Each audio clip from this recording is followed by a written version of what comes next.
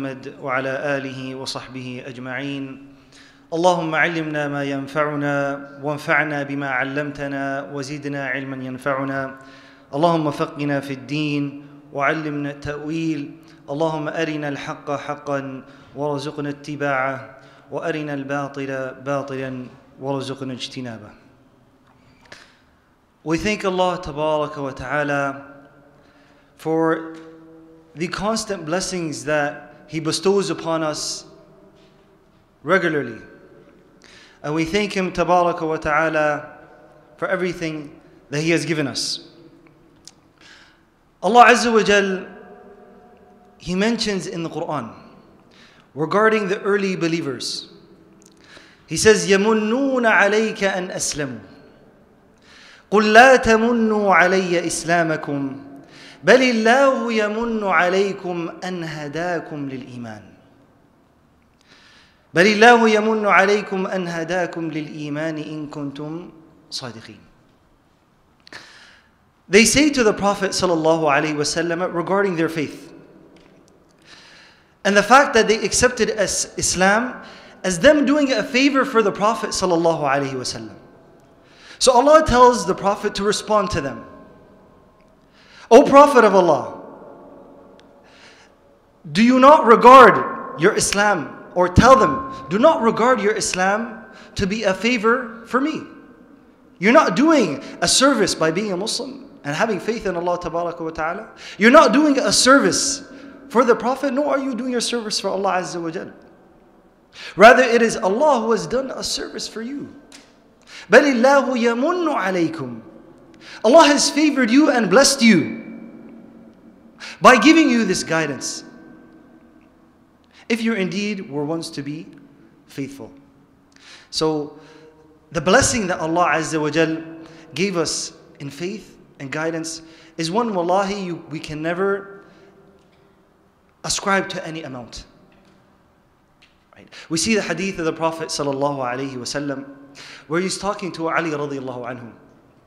لأن يهدي الله بك رجلا واحدا خير لك من حمر النعم.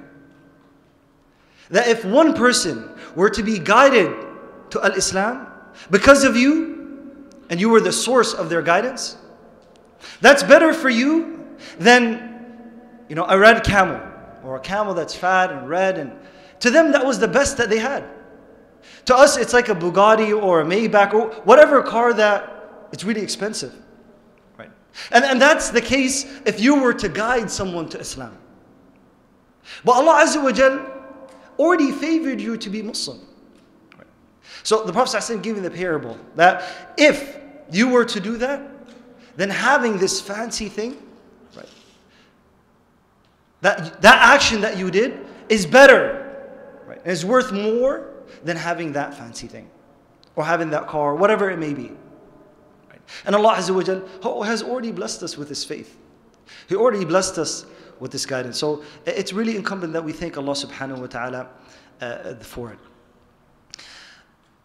This guidance that we are blessed with, I want to look at it from one angle. We have the salah. The salah, we could say, is one of the most important actions a believer can do. And the salah itself has many virtues. The salah that we pray 5 times a day, it's the only action that Allah subhanahu wa ta'ala raised the Prophet sallallahu alaihi wasallam to the heavens, and He directly gave him the commandment to pray salah. Generally, the other commandments, Jibreel would come to him in the form of Quran, and He would give him the commandment. However, Allah specialized this action, and He took him to the heavens, and He spoke to him sallallahu alaihi wasallam, and He gave him the commandment of the 5 daily prayers. Important. We recognize the salah is important.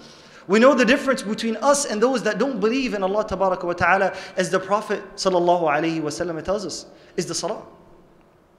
Al-ahdu baynana wa baynahum as-salah. The difference between us and them is that prayer that we pray 5 times a day. We recognize that the salah is the best action that we can do. As the Prophet ﷺ was asked, أي العمل أفضل? What is the best action I can do? And the first response in this specific hadith was الصلاة على وقتها. Praying the prayer at its prescribed time.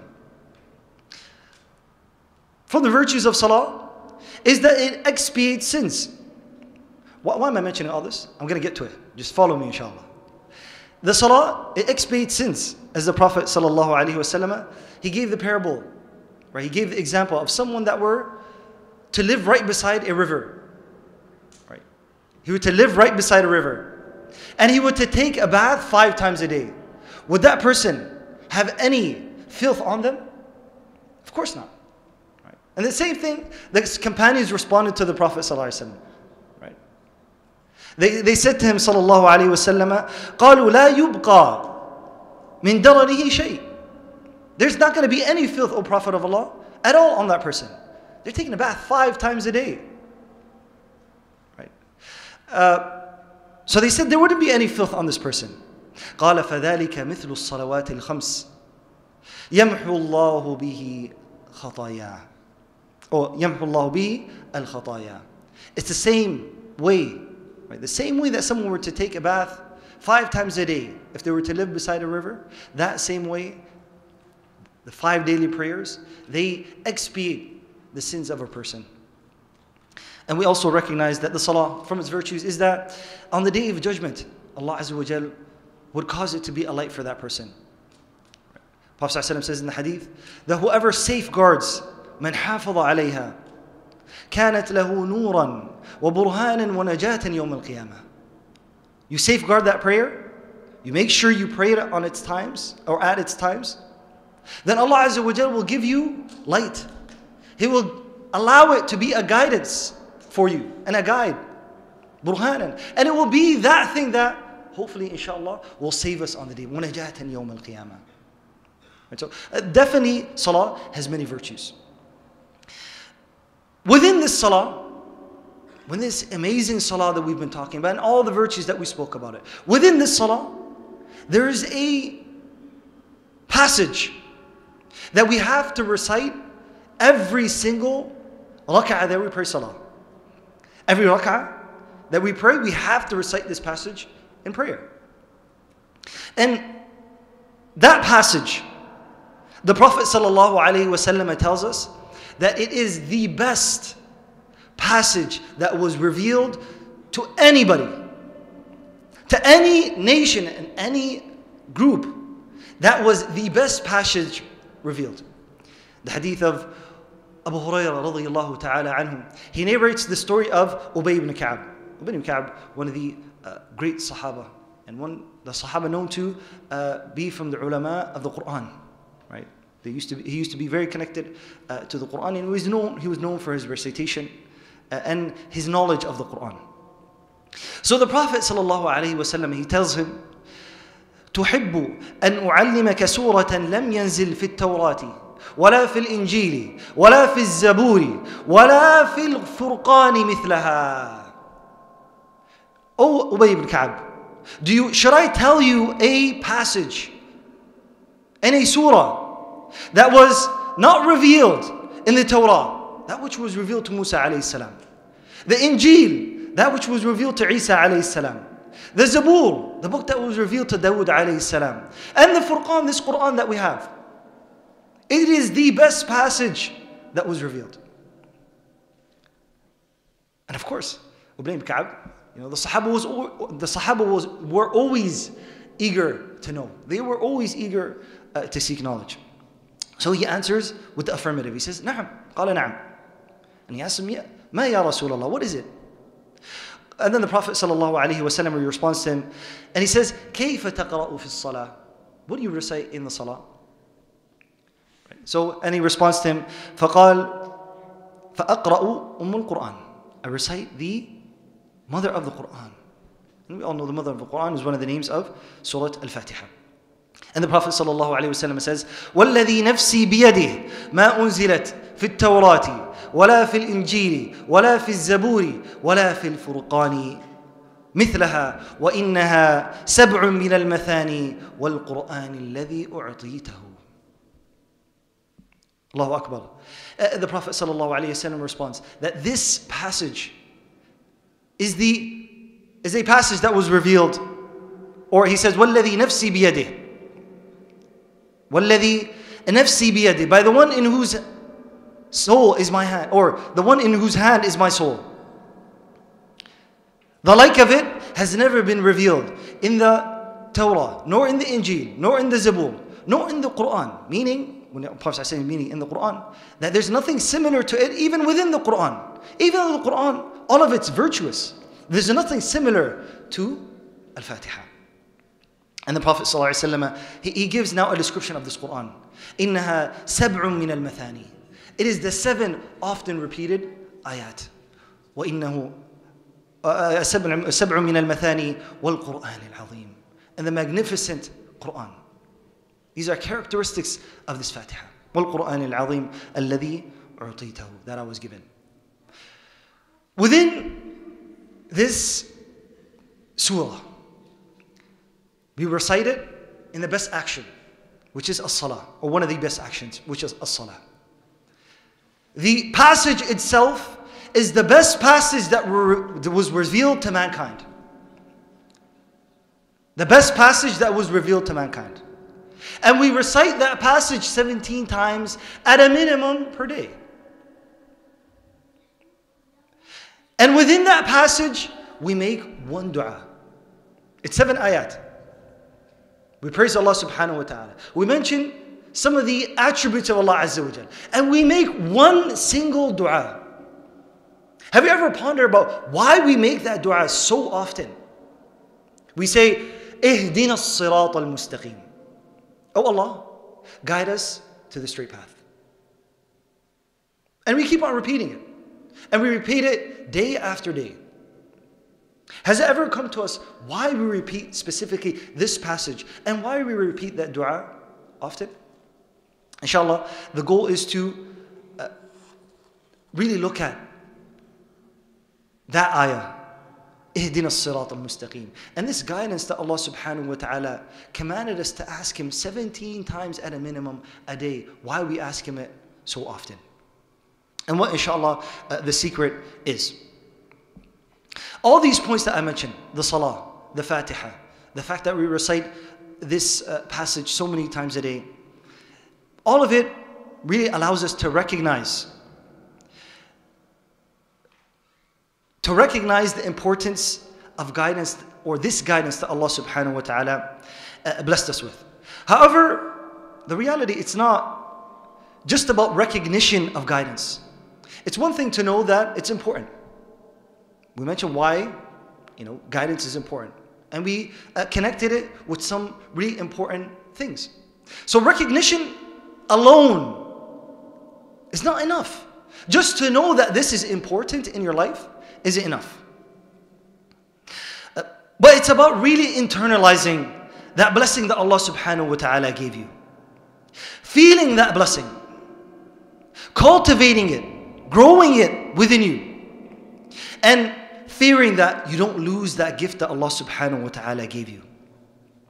In the dunya, we work so hard for things. And it can be so many. We work hard when it comes to business. When it comes to our careers and schooling. When it comes to finding the right spouse and getting married. And once we grasp that blessing of Allah tabaraka wa ta'ala, we recognize that all these are blessings of Allah Azza wa Jal. Once we get a hold of it and we grasp it and we have it in our possession,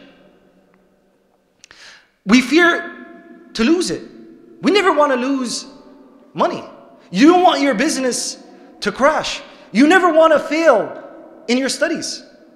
You never want to have a divorce. These are things that you work so hard for in life. And if someone were to lose them, right? Some people, when they lose some of these things, you see them and they become delirious. You think they might be insane and might be going crazy. And they lose their senses. May Allah protect us. And the reason is that these things mean so much to them. And they work so hard to get it. Right? And for that reason, they make sure that they protect it. And they don't lose it. Similarly, ikhwani wa akhawati, my brothers and sisters, guidance and faith. And this faith that Allah tabarak wa ta'ala blessed us with is a blessing just like those as well. Right? However, there's certain people that reach a level and the recognition of faith and iman, and they taste, right? And we're going to get to it. Tasting faith, tasting iman. They reach a level where they don't want to lose it. Why am I saying this? I talked about things in the dunya. We never want to lose them. Has it ever come to mind, ever fearing the loss of faith? When something's important, the point I'm trying to make is when something's important to you and has value, you make sure that you protect it with every ability that you have. You make sure that you grow it and cultivate it and you take care of it. And you work hard for it initially, and when you have it, you protect it and you let it grow and you increase in it. So has it come to us a time where we fear ever losing this beauty of faith? So the concept is when we feel iman, or the point is when we feel iman and we recognize its importance. Again, I said it's not just recognition, but it's when you really taste it and you grasp it and you feel it, that's when you really fear to lose it. And that's really the true attainment of faith. It's not just to know that you're Muslim. It's not just to bow up and down, right, 5 times a day, and then run to what some of us might think is more important, which is our jobs and the dunya. Not saying, again, that's not important, right? But there are always priorities. And it's a point of reflection for all of us to sit down and really think. And I think a lot of us, we don't want that. We don't want to face the reality, to sit and really reflect on our lives and the different aspects of our lives. But when you sit and you think, what really matters to me the most? Right? And you reflect, and sometimes you might write that down. Right? If Islam and faith is not on the top of your list, then you really need to revisit your Islam. You really need to revisit what it is to be a Muslim. You really need to now educate yourself as to what Islam really and truly is. And the reality, my brother and sister, is it might be the case that you've never really tasted faith, and that's why it might not matter to you. Right. And we're going to get to tasting faith a little later on, inshallah. And that's why those that were well grounded in knowledge, those that were well versed, these scholars that Allah mentions within the Quran, وَالرَّاسِخُونَ فِي الْعِلْمِ, they're well grounded. Their roots in knowledge are well grounded. They're scholars. What did they ask Allah Azza wa Jal? First, they affirmed that they believed in Allah Tabaraka wa Ta'ala. وَالرَّاسِخُونَ فِي الْعِلْمِ يَقُولُونَ آمَنَّا بِهِ. They said they believe in this Quran. And they recognize it's from Allah Tabaraka wa Ta'ala. And that all of it, the muhkam and the mutashabih of it, is from Allah Azza wa Jal. And Allah says, وَالرَّاسِخُونَ فِي الْعِلْمِ يَقُولُونَ آمَنَّا بِهِ كُلٌّ مِّنْ عِنْدِ رَبِّنَا. All of it, the entire Quran is from Allah Azza wa Jal. وَمَا يَذَّكَّرُ إِلَّا أُولُو الْأَلْبَابِ. But none will be mindful of this except people of reason. Those who have intellect will really recognize that all of this is from Allah Azza wa Jal. Our main point is the dua that they make. رَبَّنَا لَا تُزِغْ قُلُوبَنَا بَعْدَ إِذْ هَدَيْتَنَا وَهَبْ لَنَا مِن لَدُنْكَ رَحْمَةً إِنَّكَ أَنْتَ الْوَهَّابُ. Before I translate this ayah, there are certain ad'iyah that we recite. We all make dua. Right? And there's du'as that we've learned when we're young. Right? And we know them from the sunnah of the Prophet sallallahu alaihi wasallam. Or they might be ad'iyah or different du'as that are within the Quran. And making and supplicating and using those du'as are fantastic. Right? To recognize, to know that this is a dua from the Quran and the Sunnah, and that they are one of the best du'as to make, because some of them, the prophets made it. Right? That's amazing. That's fantastic. That's a good step. But to really analyze why these great people are making these type of ad'iyah, and what's so special about making this dua is something else. And that really gives you the understanding why they're making this dua. And why whatever is in this dua is so important. That they're asking Allah for it, or they're asking Allah tabaraka wa ta'ala to keep them away from it. Or they're asking Allah Azza wa Jal to not lose what they already have. Right, so to deep dive in these du'as and look at them. What's being presented here? So Allah says, رَبَّنَا لَا تُزِغْ قُلُوبَنَا. They say, oh Allah, don't deviate our hearts. After you have given us guidance. بَعْدَ إِذْ هَدَيْتَنَا وَهَبْ لَنَا مِن لَدُنْكَ رَحْمَةً. And grant us, O Allah, from your mercy. إِنَّكَ أَنْتَ الْوَهَّابِ. Indeed, O Allah Azza wa Jal, you are the giver of all bounties. They use the attribute of Allah and the name of Allah Azza wa Jal, Al-Wahhab, the one that gives bounties. So they recognize that the faith that Allah blessed them with and the guidance that they have, they don't want to lose it. And they never want to face that atrocity and that calamity of ever losing their faith. So they ask and they supplicate to Allah Azza wa Jal, oh Allah, don't deviate our hearts from this beautiful bounty that you gave us and don't allow us to lose it. Don't ever, oh Allah, and we ask you and we are begging you, don't allow us to ever, or don't ever allow us to deviate from this path. Don't allow us, oh Allah, to lose our faith. Because it means something to them. It's important to them. Right? And that's the main point here.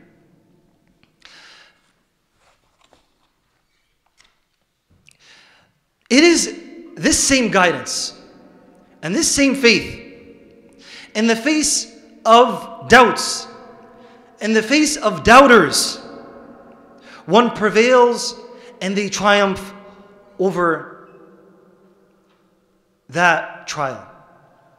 And Allah Azza wa Jal, He mentions the story of Ibrahim alayhi salam, where he used the celestial bodies, the sun, the moon, the stars, to prove to his people that Allah Azza wa Jal is the only true God. So he's trying to really argue and debate with his people to prove to them that Allah Azza wa Jal should be the only one that deserves their worship. And that these creations of Allah Azza wa Jal shouldn't have any portion of worship. And at the end of the passage, at the end of the story, Allah Azza wa Jal mentions the statement of Ibrahim alayhi salam. إني وجهت وجهي للذي فطر السماوات والأرض حنيفا وما أنا من المشركين وحاجه قومه قال أتحاجوني في الله وقد هدان. He mentions that he turns his face towards Allah Azza wa Jal, the one who has originated the heavens and the earth, being upright, Hanifan, one that is upright upon the path of Tawheed. And I'm not one that's going to be, or I'm not one of the polytheists. He's telling his people that I'm not one that does shirk. I don't associate partners with Allah Azza wa Jal. What I'm upon is the truth. And then Allah says, وَحَاجَّهُ قَوْمُهُ. And his people argued with him. And that was the prior portion, or the prior passage to this, which he was arguing with his people.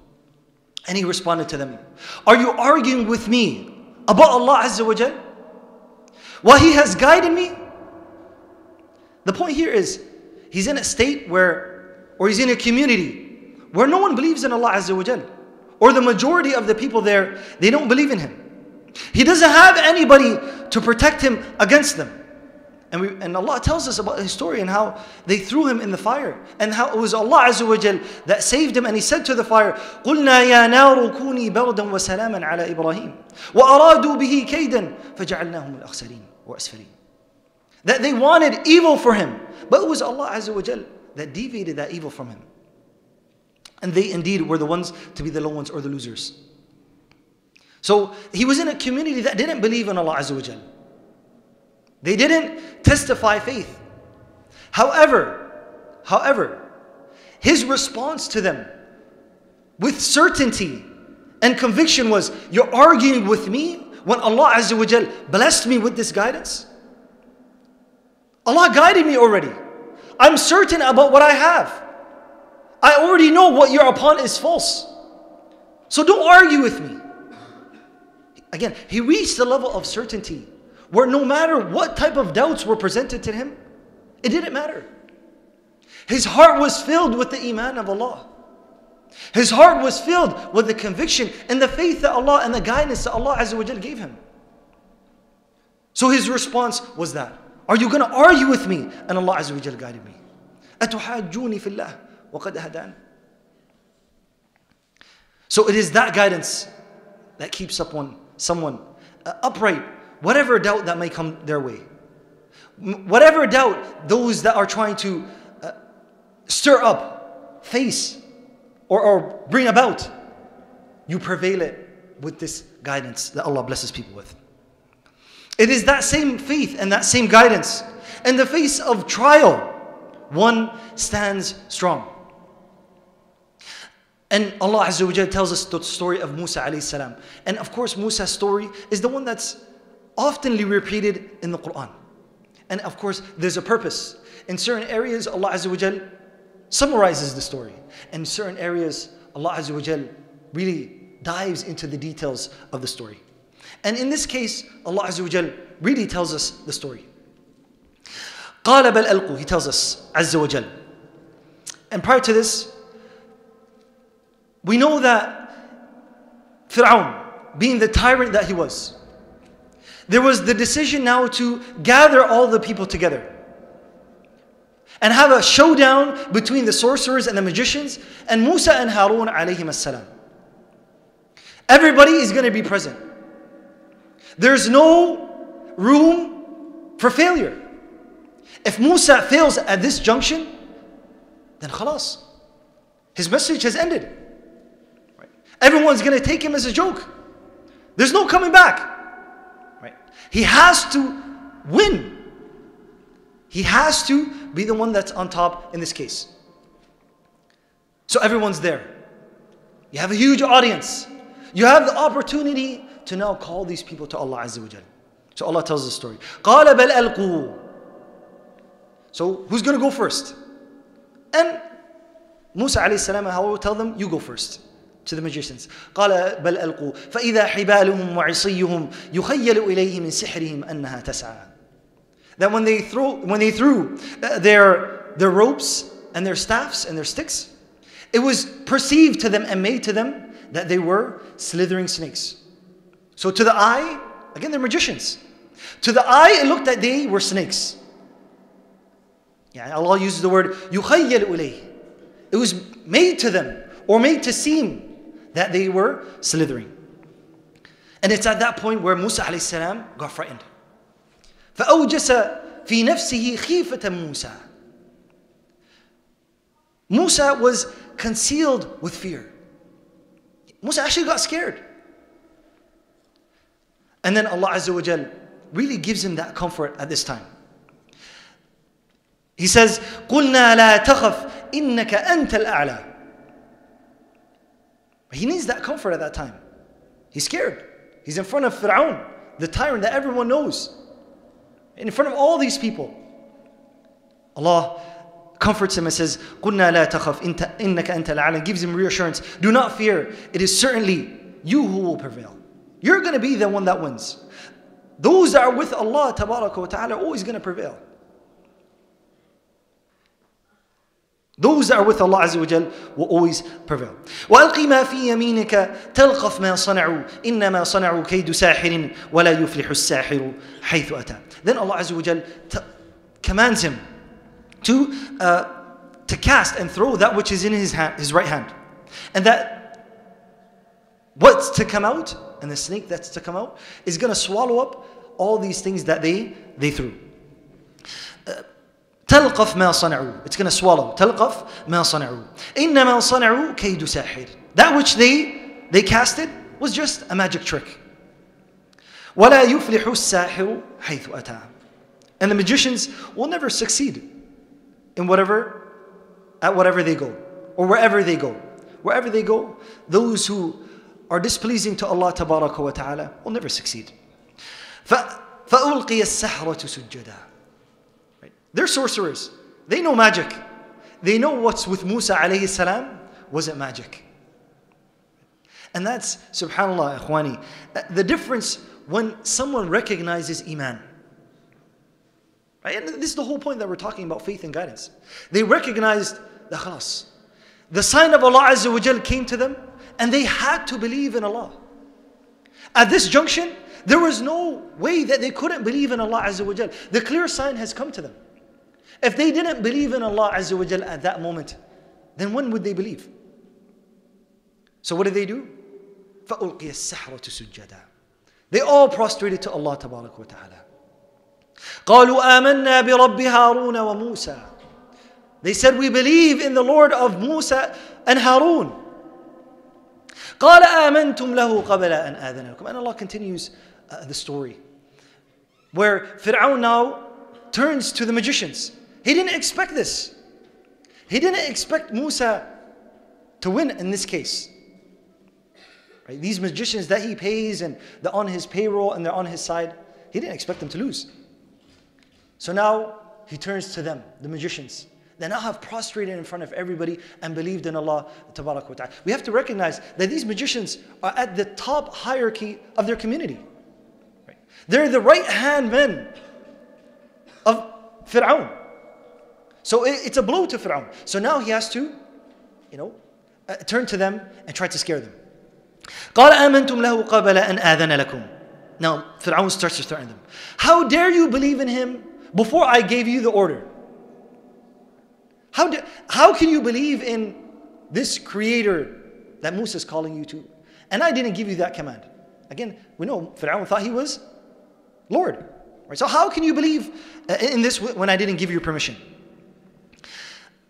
And then he correlates this magic with Musa alayhi salam.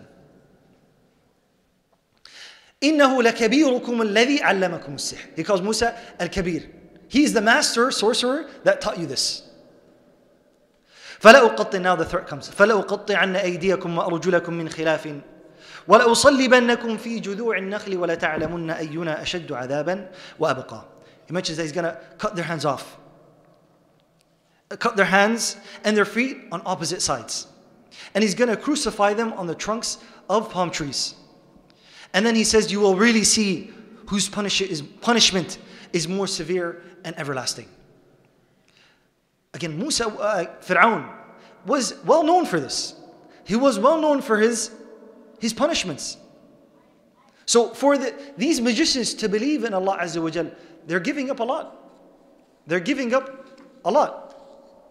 And subhanAllah, the response is one for every believer to really ponder and look at.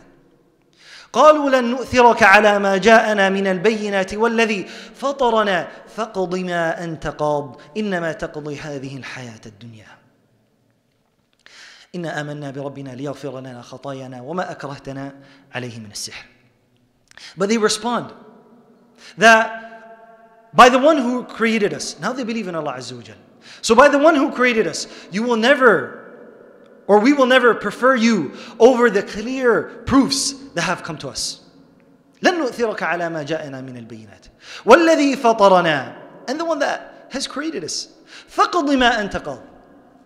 Fir'aun, you have the capability of killing us?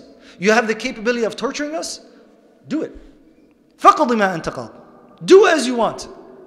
إنما تقضي هذه الحياة الدنيا. Your authority only covers this fleeting dunya. They recognize that the dunya didn't mean as much. Right? Iman entered their hearts completely, full throttle, in one moment.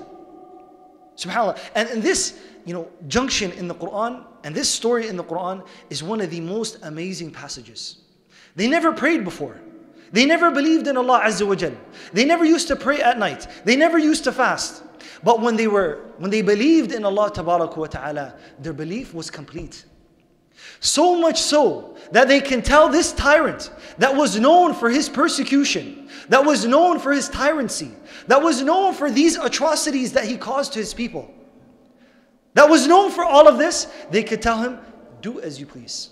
We believe in Allah Azza wa Jal. We're not going to turn away from this beauty that Allah gave us. We're not going to turn away from this guidance and this faith. We believe in Him and Him alone. So do as you please. You may possess something, but your possession and your authority is only in this dunya.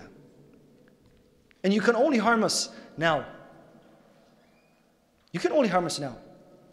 So, this passage is really symbolic in the sense that someone might not do the greatest actions, right? But when they believe in Allah Azza wa Jal, and Iman had entered their heart in the beginning, it can enter their hearts and it can really engulf them to the point where they can say these type of statements in the face of such a difficult position and such a difficult scene. It's this guidance and this faith that Allah Azza wa Jal blessed us with, which is the Jannah in the world. Ibn Taymiyyah rahimahullah, he has a beautiful statement where he says, "Inna fi dunya jannah." That in the world, Allah placed within it a paradise. "Man lam yadkhulha lam yadkhul jannat al-akhirah." That whoever doesn't enter into this paradise doesn't enter into the paradise of the hereafter. So they ask him, قالوا وما هي? What is this Jannah that you're talking about? قال إنها جنة الإيمان. The Jannah is faith. When faith gets to a point, my brother and sister, where you're happy with it, it's spread through all your limbs, and it has taken over your heart. And that faith,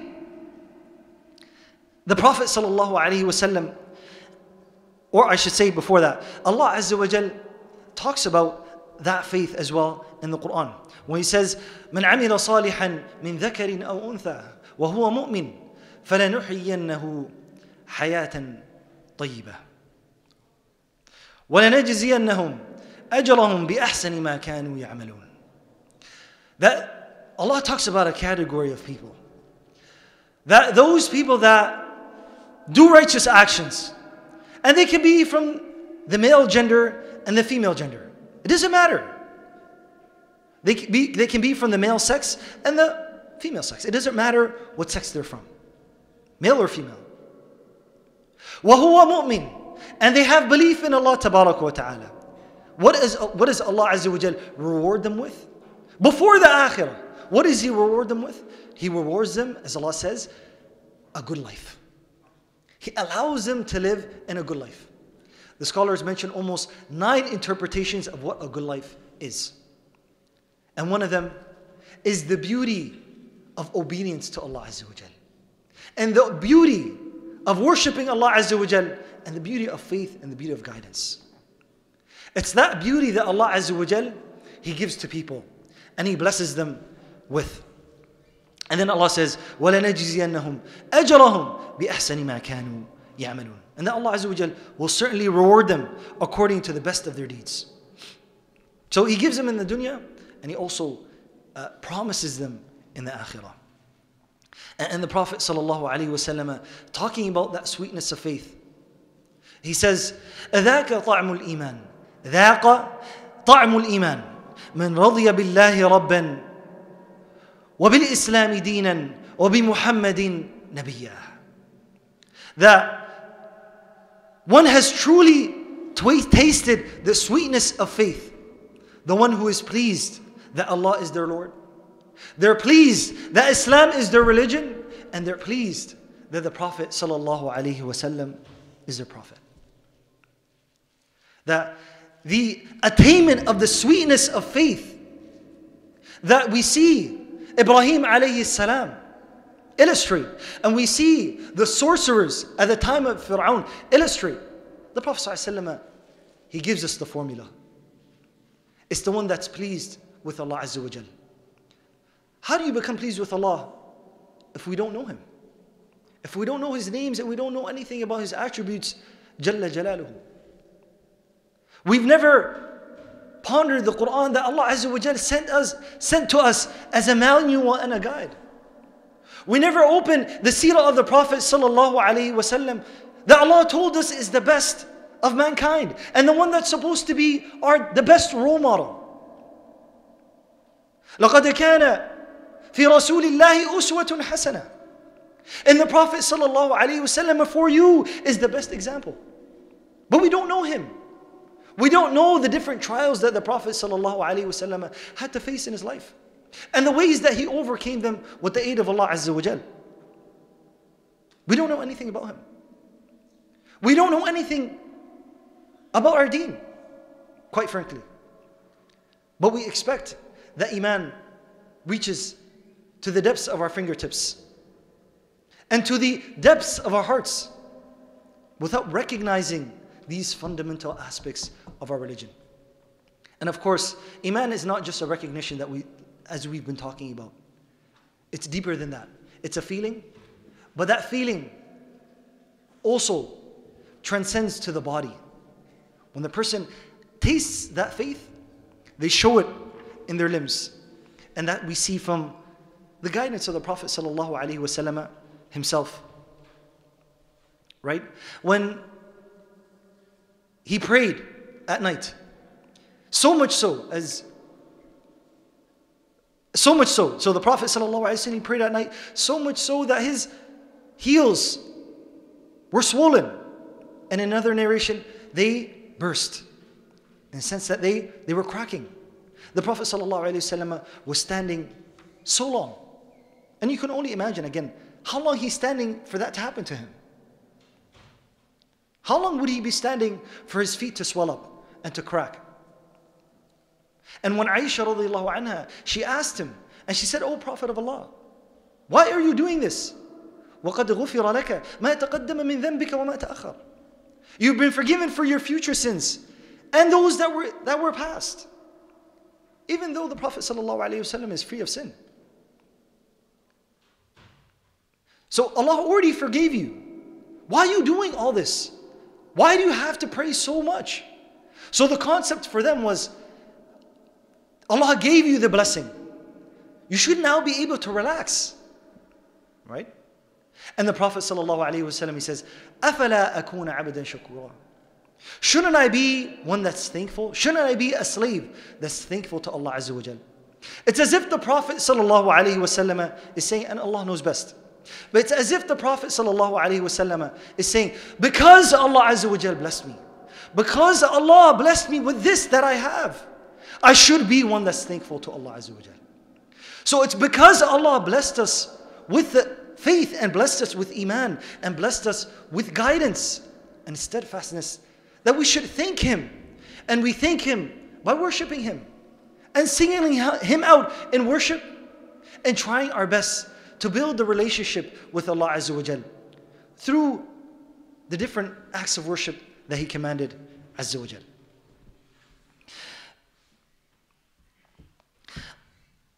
I think my time's almost done. Inshallah, I mentioned a few points before we conclude, inshallah.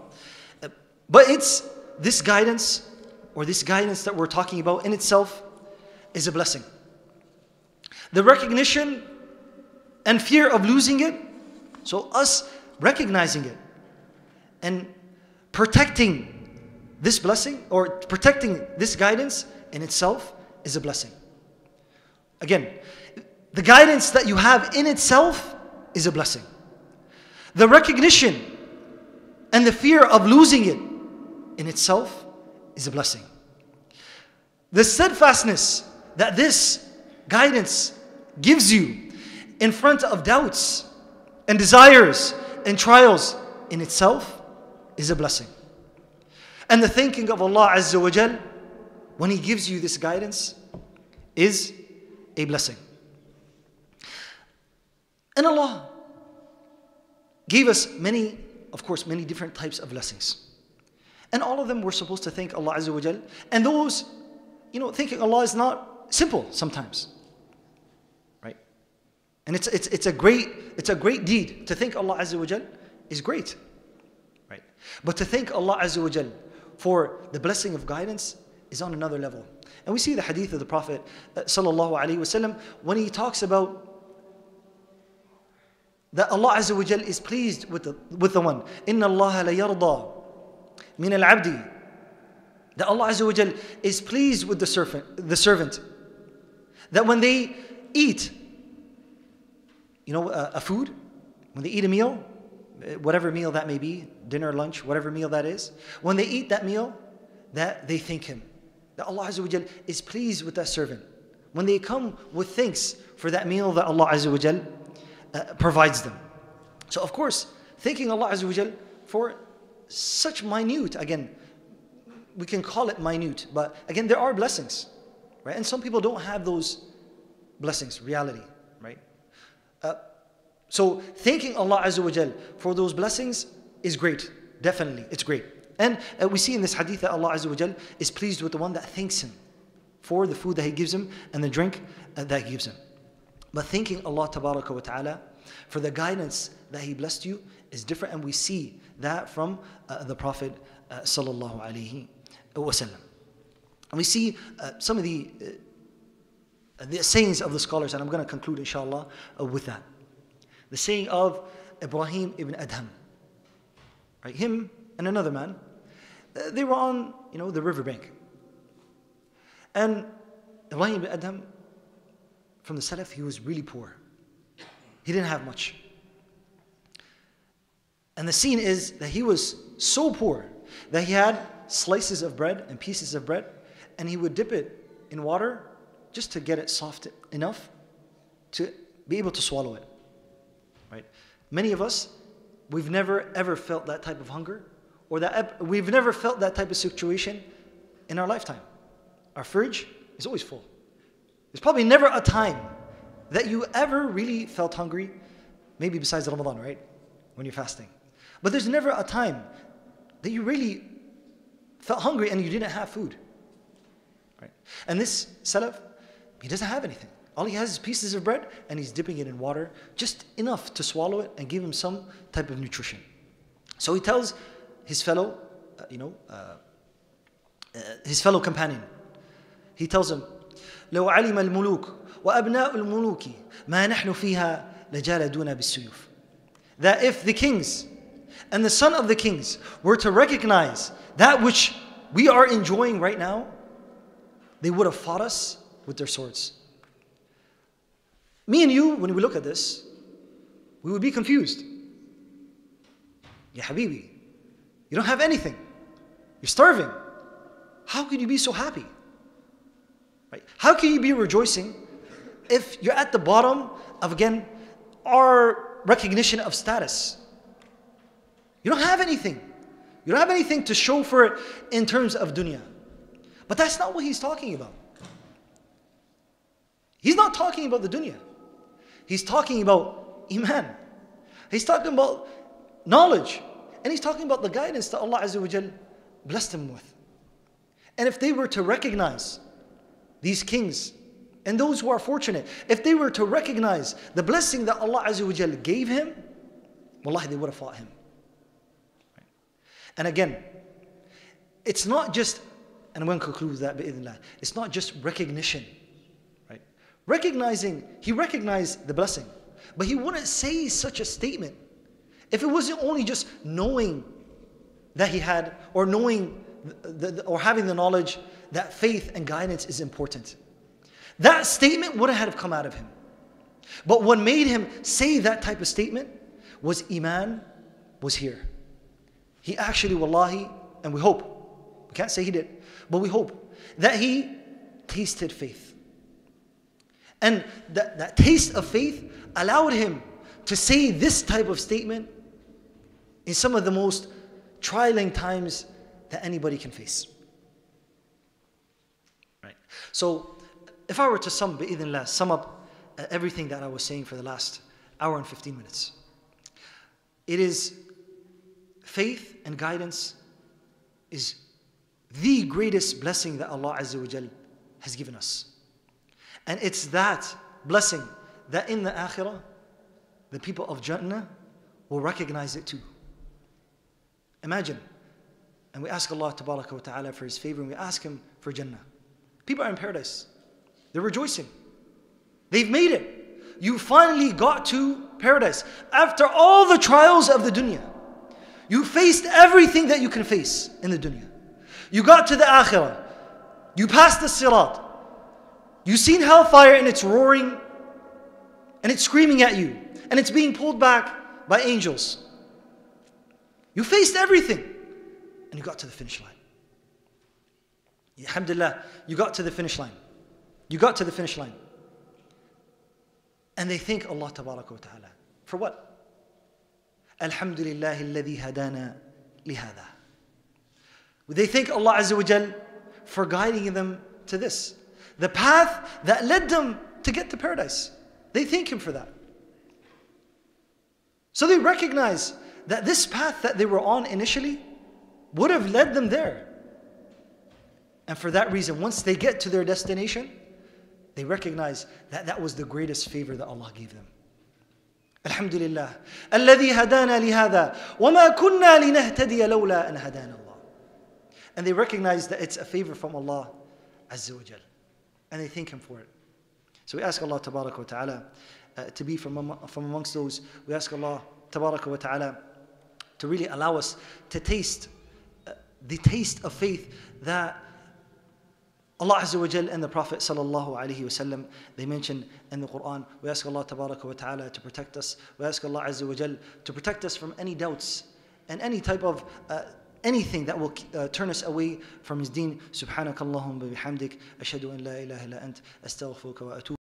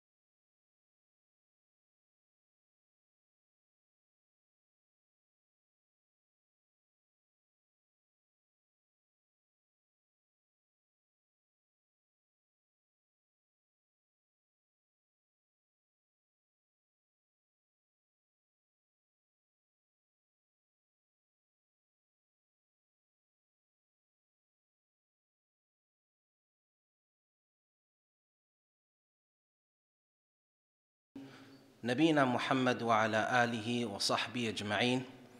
اللهم علمنا ما ينفعنا وانفعنا بما علمتنا وزدنا علما وأصلح لنا شأننا كله ولا تكلنا إلى أنفسنا طرفة عين. اللهم صل وسلم وبارك على نبينا محمد وعلى آله وصحبه أجمعين. ما بعد.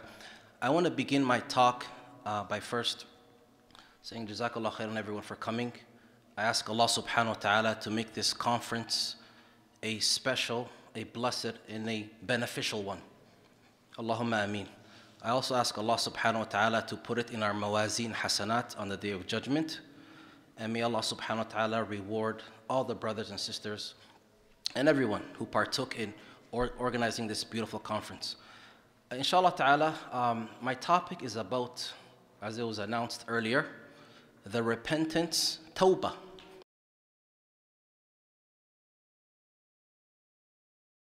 Beautiful story, an amazing story. It's subhanAllah, it's a story that Allah subhanahu wa ta'ala has mentioned in the Quran, right? And it's been mentioned in more detail in the Sunnah of the Prophet sallallahu alaihi wa ala alihi wasallam. The story of the repentance of Ka'b ibn Malik and his two companions, it revolves around the mercy of Allah, His forgiveness, right? That's what it kind of revolves around, right? The mercy of Allah subhanahu wa ta'ala, His forgiveness, and His repentance. Before getting into the story, I do want to mention that in the Quran and in the Sunnah of the Prophet sallallahu alaihi wasallam, there are many, many, many stories. A lot, right? Many stories. And all these revealed stories, there's a reason why Allah has revealed them. In fact, some of the people of knowledge, they mentioned, perhaps a third of the Quran is stories. Stories of the Prophet. Story of the Prophet and stories of other nations. So, and there's more stories in the Sunnah of the Prophet sallallahu alaihi wasallam. So in our deen, there's a lot of stories. A lot of stories. I bring this up because you might get some people saying stories are not really beneficial in the deen. That's not true. The manhaj of the Quran states otherwise. Right? And the purpose behind these revealed stories, Allah subhanahu wa ta'ala Himself explained why these stories are there for us. لَقَدْ كَانَ فِي قَصَصِهِمْ. Can anybody finish it? Anyone? لَقَدْ كَانَ فِي قَصَصِهِمْ. Where are the hufad? Shaykh Ahmed, I hear there's a lot of hufad in Khalid Bin Al-Walid. لَقَدْ كَانَ فِي قَصَصِهِمْ عِبْرَةٌ. Right? So, Allah subhanahu wa ta'ala mentioned regarding these stories, story of Adam and his alayhi salam and his two sons, Ibrahim and his father, story of Musa, story of Dawood, Ayub, Shu'aib, Zakaria, all the stories of the prophets, and all the other stories, non-prophet stories, all of them, the reason behind their mention, the reason why they are mentioned in the Quran and Sunnah is for ibrah. That's what Allah subhanahu wa ta'ala said. Ibrah meaning a lesson and a benefit. So the purpose behind these stories is not to really waste your time. The purpose behind these stories is for us as Muslims to read them, learn them, right?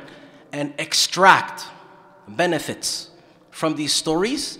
And then after that, what? Ma'asalama? And then what's after that? What's that word? Apply. Jazakallah khairan. We learn them, extract the benefits, and then we apply these stories within our lives. That's the whole purpose. So this story, Ka'b bin Malik and his two companions, again, it's a beautiful story. It's a story that Imam Ahmed, the scholar of Ahl Sunnah wal Jama'ah, right? Imam Ahmed, every time he read this story, he would cry. That's what his son said, Abdullah ibn Imam Ahmed, who was a scholar in his own right. He said, ما رأيت أبي باكيا إلا عند قراءة توبة الله على كعب بن مالك. Right? So Imam Ahmed, every time he used to come across a story, he used to cry. طيب, getting to the story, as we all know, after the Fath Makkah, the conquest of Makkah, as we all know, it was a very huge moment for the Muslims. During the time of the Prophet sallallahu alaihi wasallam, huge moment. And after this incident of Fath Makkah, what happened was, it got some of the enemies of Islam worried. They're worried. Why are they worried? They're worried because the Muslims, according to them, the Muslims are now spreading in the lands. The Muslims are returning back home in Mecca. The Muslims are going to take over the Arabian Peninsula. The Muslims, Muhammad ﷺ and the Muslims are going to take over the whole region. So they were worried. So the ruler of Byzantine, he said, let's stop the Muslims where they're at right now. If we don't do anything right now, the Muslims, it's going to get to a point where we cannot do anything about the Muslims. They're going to take over everywhere. So let's stop them right now. So what he did was he gathered some of his allies within the region, and this is what led to the battle of Tabuk. The Prophet ﷺ he announced to the Muslims this battle, the Battle of Tabuk, and he told the Muslims, prepare for the battle. This battle, the Battle of Tabuk, it's going to be a very long battle. It's going to be very hot. It's in the desert. It's far away. We are vastly outnumbered. So the Prophet ﷺ is telling the Muslims, prepare for this battle. Prepare for this battle. And it was made obligatory, an obligation upon the Muslims to come and support the Prophet ﷺ and go out to the Battle of Tabuk. Now, two groups of people were excluded or did not come to this battle. Obviously, number one, the people who had a valid reason. They were sick. Maybe they were, maybe they were very elderly. Right? These groups of people, a group of people who had even a worldly obligation that they cannot leave. So there's a certain group of people that were excused from coming. And then you had another group of people who were not coming, who were the munafiqeen, the hypocrites. They weren't coming. They weren't coming because of their nifaq, their hypocrisy.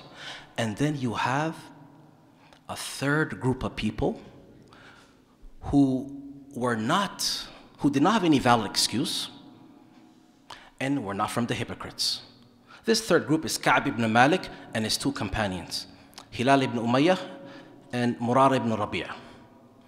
These three noble companions, they weren't from the first group, they didn't have a valid excuse, and also they obviously were not from the hypocrites because they were noble companions of the Prophet ﷺ. Now, Ka'b ibn Malik, when he got older, he's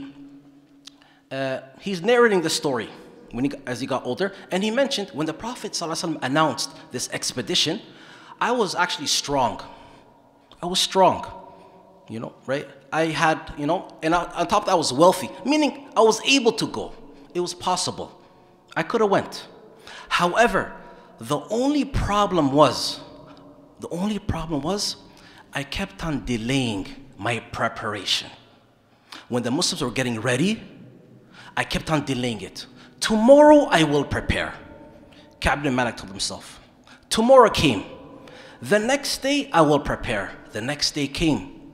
The day after I'll prepare. The day after came. And so on and so forth. So that was the problem with Ka'b ibn Malik. And so he kept on telling himself until it got to the day of departure. The Muslims were leaving. They were leaving Mecca. They're finally ready. They're prepared. The Prophet ﷺ and the Muslims, the companions, now they're going. And even on that day, Ka'b ibn Malik tells himself, Inshallah, yes, they are leaving. However, I could still catch up to them. There's still time to prepare.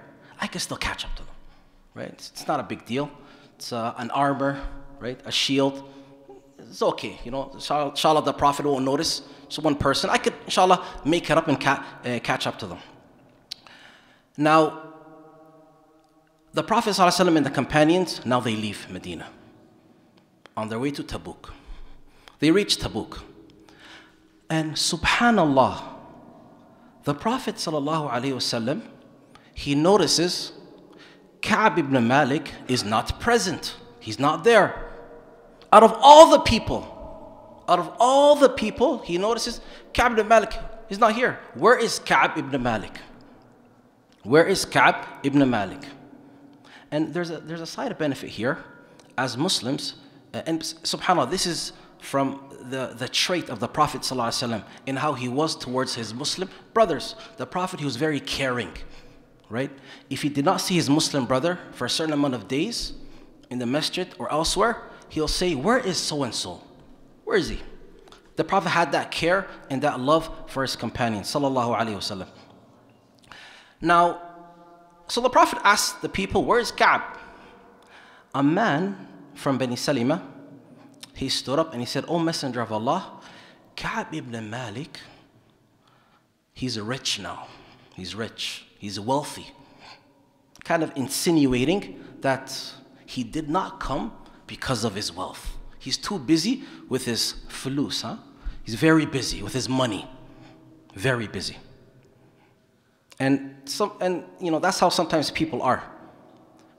Some people are like that. Some people always, the first chance they can get, they will throw their Muslim brother under the bus, right? So as he said that, Mu'adh ibn Jabal, another noble companion, he stood up and he said, "O Messenger of Allah," what he said, it's evil, it's not true. Ka'b ibn Malik is a very good Muslim, right? Ka'b ibn Malik is a very good Muslim. We've known him for a long time. We, O Messenger of Allah, we know nothing but good from Ka'b ibn Malik. Nothing but good. So the Prophet ﷺ, upon hearing this, he remained silent. Some time goes by, and the battle takes place. The Battle of Tabuk takes place. And inshallah ta'ala, we won't get into the details of the Battle of Tabuk, but inshallah ta'ala, for your own readings, read up the story of what happened exactly in that battle. But for the purpose of this muhadara, we'll stick with the story of Ka'b ibn Malik and his two companions. So, battle takes place, and then the battle is done, and the Muslims are now coming back. They're coming back to Medina. And Ka'b ibn Malik, he's panicking now. He's panicking. Why is he panicking? The Prophet and his Muslims are coming back. He's regretting the fact that he did not participate in this battle. The other battles, he participated in them. He's really regretting it now. And there's panic. And the only thing that's in Ka'b ibn Malik's mind, the only thing that's in his mind is, what can I possibly say to the Prophet ﷺ when he comes? What can I say? What can I say? Right? And we all probably been in these situations where you probably have an exam coming up. You have 2 weeks to study for that exam. And the first week, maybe you're busy with work, you're busy with Netflix, you're busy with certain stuff. And then the second week, you're busy with something else as well. All of a sudden, you realize it's the night before the exam. So you're panicking. You're panicking because the exam, you need to do well, and you're also regretting the last 2 weeks. You wasted a lot of time. So this is what's happening to Ka'b ibn Malik. So now the Muslims, they come, and the Prophet ﷺ, they come back. They come back. And the Prophet ﷺ, every time he came back from a trip, he would stop by the masjid and pray 2 rak'ah.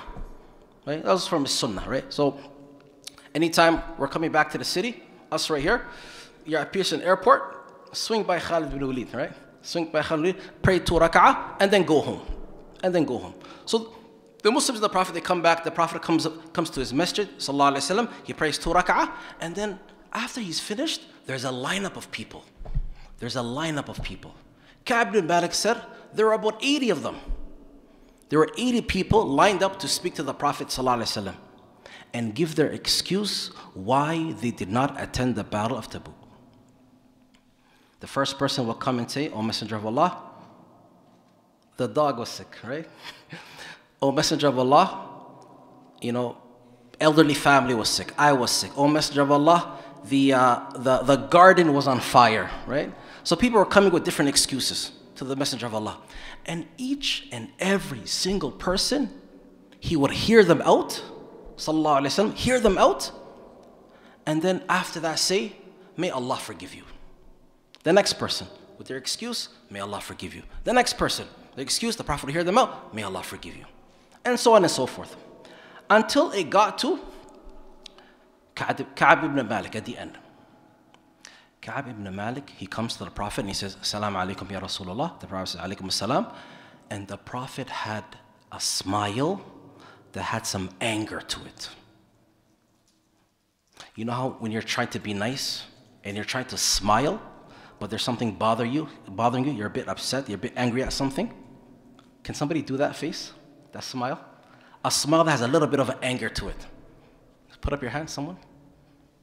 You smile that has some anger? Jazakallah khairan, like that right there, right? Jazakallah khairan. So the Prophet is looking at Ka'b ibn Malik and he has that smile with some anger to it. And Ka'b ibn Malik comes closer and the Prophet starts off by giving him excuses. Were you unable to come? Did you not have any means to come? And so on and so forth. Ka'b ibn Malik, he said, "O Messenger of Allah, wallahi, honestly, I have no excuse. No excuse. I am very eloquent. I am able to give you an excuse that could convince you I can make something up, right? But I really have no excuse, right? I really have no excuse. And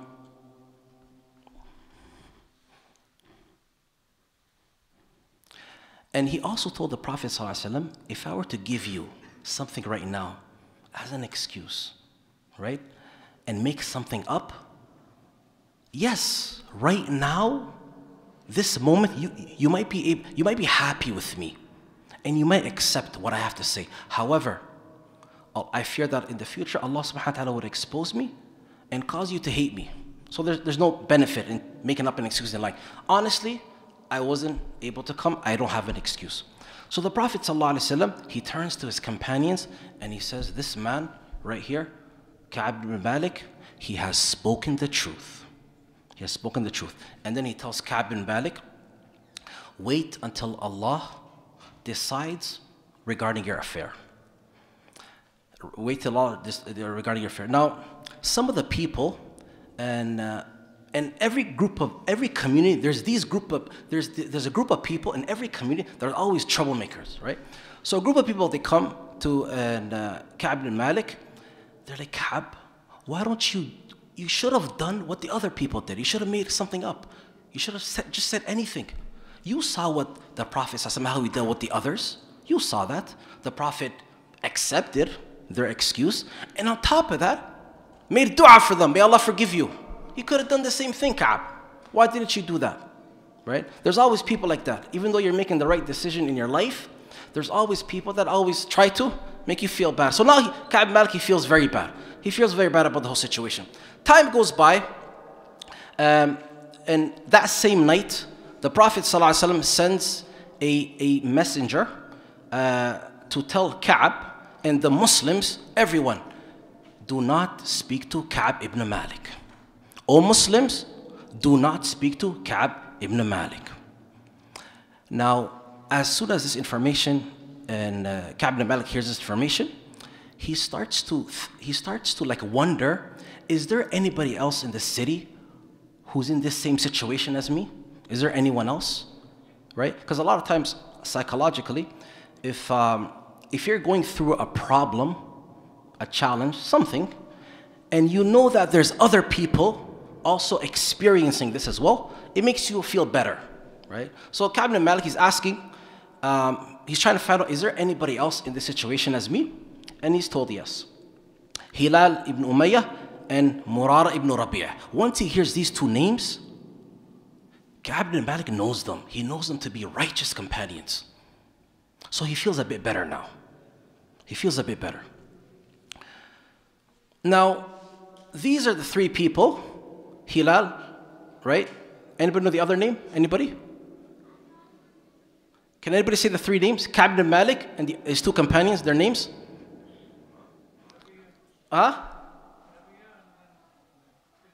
Hilal? Murara. Jazak al-khair. Jazak al-khair. So now, these three people are dealing with them like they don't even exist now. Boycotting in a way, right? People are not speaking to them. People are not speaking to them. Ka'b ibn Malik, he was a bit younger. So he used to go within the community, he used to go to the marketplace, he used to go to the masjid to talk to the people. Although nobody's talking to him. He goes to the marketplace, nobody's buying or selling to him. He goes to the masjid, yes, he could pray, but nobody's saying salam alaikum to him. Nobody's responding back to him with alaikum salam, right? And he even mentioned Ka'b ibn Malik at one point. The Prophet ﷺ, he noticed the Prophet looking at him. As soon as he looked at the Prophet turned away. Right? So this is what their situation. As for his two companions, they mainly remained at home. Right? Ka'b ibn Malik said they remained at home. They were devastated. They were devastated and they were crying. Right? After about 40 days, and subhanAllah, it's as if things cannot get any worse, right? So after about 40 days, the Prophet sends a messenger telling Ka'b ibn Malik and his companions, separate from your wives. Separate from your wives, right? Ka'b ibn Malik says, should I divorce them? And the messenger says, no, right? But just separate from them. So Ka'b ibn Malik tells his wife to go to your parents' house. Same thing with his two companions. The only exception was Hilal. Hilal's wife was given permission because she had to take care of him. There's some need that he had that she had to take care of him. So she was given a special exemption, right? Permission to stay with her husband. Again, the problem makers in the community came again and they said, Ka'b bin Malik, why don't you also try to speak to the Prophet, get permission for your wife to stay with you, just like Hilal. Just like Hilal, right? So after some time goes by, he doesn't listen to them, some time goes by, Ka'b bin Malik now, he's getting depressed. No one's talking to him at all, right? His wife is no longer with him. He's getting depressed. And he's looking for love, somebody to just kind of support him. He visits Abu Qatada. Abu Qatada, a relative of his, a companion, a noble companion as well. They grew up with each other. They go way back. They used to study Islam with each other. They know each other very well. To Ka'b bin Malik, Abu Qatada is very dear. So Ka'b bin Malik, he goes to Abu Qatada. He says, Abu Qatada, do you bear witness that I love Allah and His Messenger? Abu Qatada, his close friend and cousin, right? A person who's known him for a long time, remains silent. Ka'b ibn Malik asks again, Abu Qatada, do you bear witness that I love Allah and His Messenger? For the second time, he remained silent. Abu Qatada, do you bear witness that I love Allah and His Messenger? The third time, Abu Qatada said, Allahu wa Rasuluhu a'lam. Allah and His Messenger know best. And Ka'b bin Malik, he said, as soon as Abu Qatada said that, Wallahi, I broke down into tears. I broke down into tears. But alhamdulillah, inna ma'al usri yusra, right? After every difficulty, there is some ease. About a few days later, or on the 50th day of this whole story, Ka'b bin Malik, he doesn't go to the masjid, he prays Fajr on the rooftop of his house, and then he hears a man on a mountain calling out, O Ka'b ibn Malik, O Ka'b ibn Malik, Abshir, receive glad tidings. Receive glad tidings. Ka'b ibn Malik said, I don't know exactly what happened, but I knew that something good has happened, right? So he fell down into sujood ash-shukr, the prostration of thankfulness. This man comes with his horse, so this horseman now tells Ka'b ibn Malik, Allah has forgiven you, O Ka'b. Allah has forgiven you. Ka'b was so happy to hear that, right? He said, I wanted to give him a gift. Just by hearing that, I wanted to give him a gift. But I had nothing on me. So I took off my shirt and I gave it to him as a gift. That's how happy he was. And this horseman, as the messenger, he told Ka'b bin Malik, the Prophet ﷺ also wants to see you. Go to the Prophet ﷺ, he wants to see you. Ka'b bin Malik, he said, Wallahi, I had no shirt. I had to borrow a shirt, put it on to go visit the Prophet ﷺ. And that's when, once Ka'b bin Malik, he comes to the masjid, he sees the Prophet, and he says the Prophet ﷺ, his face, it's as if it was shining like the moon. A beautiful look to him, sallallahu alaihi wasallam. Sallallahu alaihi wasallam. And that's when the Prophet sallallahu alaihi wasallam told Ka'b bin Malik, O Ka'b, Allah has forgiven you. And Allah has revealed verses regarding the situation. وعلى الثلاثة الذين خلفوا حتى إذا ضاقت عليهم الأرض بما رحبت وضاقت عليهم أنفسهم وظنوا أن لا ملجأ من الله إلا إليه ثم تاب عليهم ليتوبوا إن الله هو التواب الرحيم يا أيها الذين آمنوا اتقوا الله وكونوا مع الصادقين. Right. These verses have been revealed regarding Ka'b ibn Malik. Ka'b now, he's amazed. He's amazed at the situation. It's as if he couldn't believe it. He asked the Messenger sallallahu alaihi wasallam, Allah revealed verses regarding me, right? Big news. How often does somebody, while they're on earth, how often do people who live on earth find out that Allah has forgiven them? before the akhirah, right? So he's very excited. So he says, "O Messenger of Allah, everything I have, I'm going to give it in charity, sadaqah, everything. My businesses, my house, everything." The Prophet said, "Calm down, relax, not everything. Maybe some, but keep some for your family and yourself as well, right? Not everything." Ka'b ibn Malik, he tells the Prophet, "O Messenger of Allah, bear witness, and the Muslims, bear witness that from this day forward, I'm never ever gonna lie." He himself learned from this whole situation, this story that happened to him. I will never ever lie. And when he got older and he's narrating this hadith, he mentioned, "I never had the desire to ever lie again, never. There was times where in my life I was tempted to lie, but because of the situation, I did not do it. I did not do it." Right? I want to share, inshallah ta'ala, a few benefits from this story, inshallah. Number one, wealth can be a distraction, right? Money is not always bad, not always. Sometimes it's a blessing. What's important for a Muslim is to make sure you are in control of your wealth. That's what it comes down to. The moment you start choosing your wealth over your deen, that's when the wealth is a fitna. That's the first point. The second point is, we learn from this story the evilness of procrastinating, right?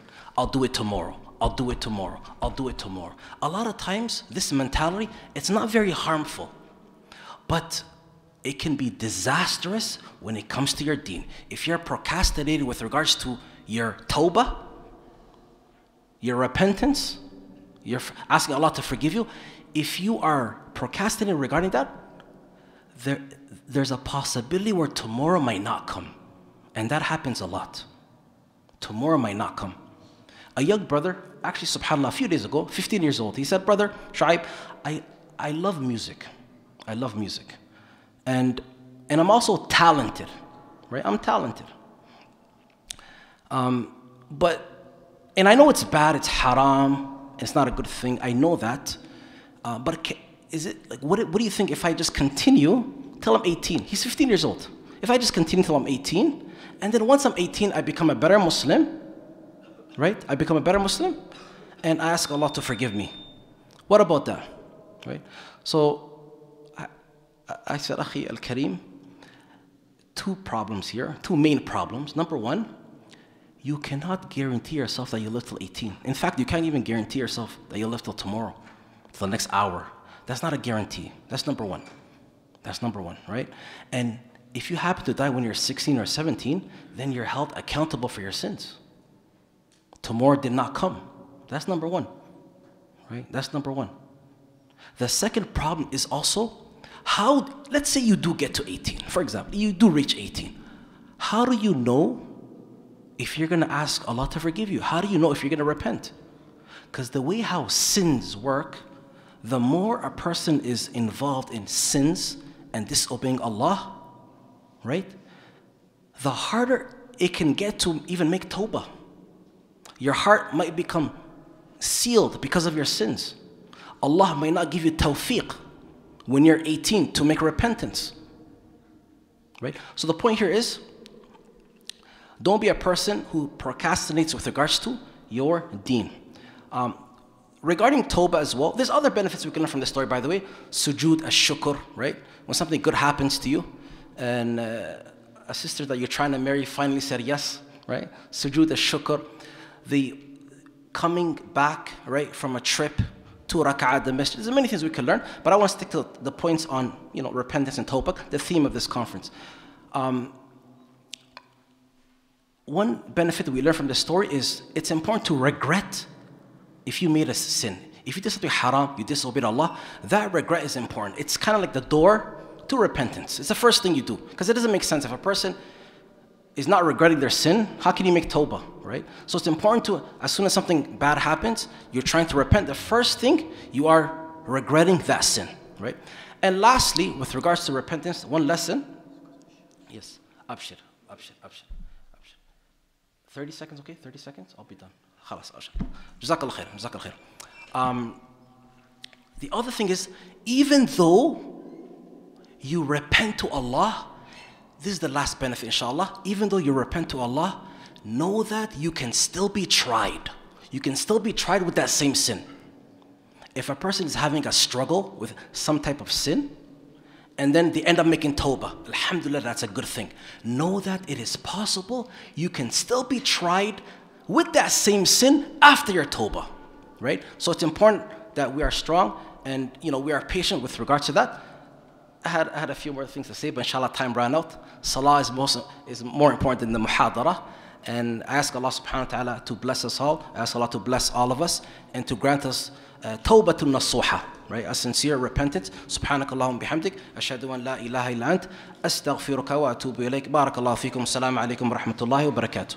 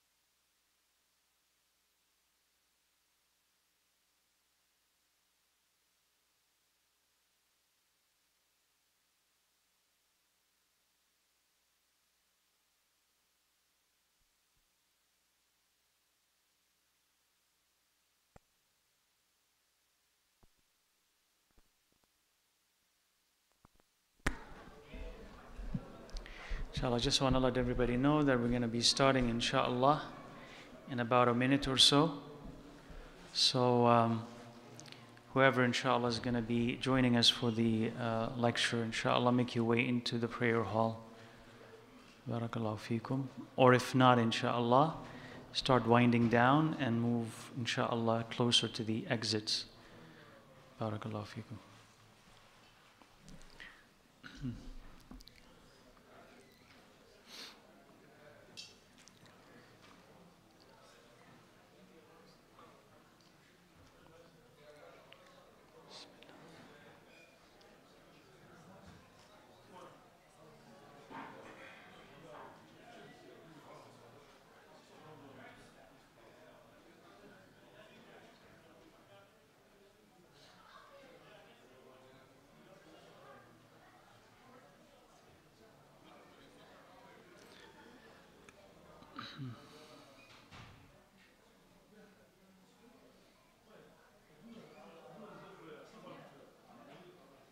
I'm just going to give it a minute, inshallah, till kind of quiets down, inshallah.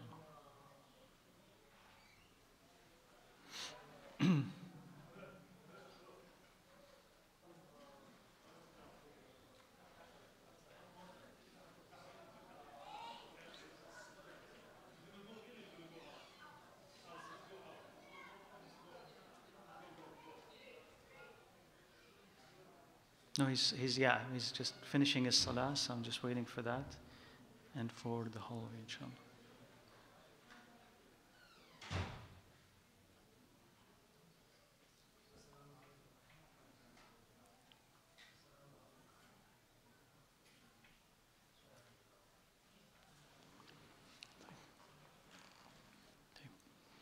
Bismillah walhamdulillah, wassalatu wassalamu ala rasulillah wa ala alihi wa sahbihi wa sallam. Amma ba'd, the title of the lecture, inshallah, tonight is Do Not Despair of Allah's Mercy, which is a translation of what Allah Azza wa Jal commands us in the Quran.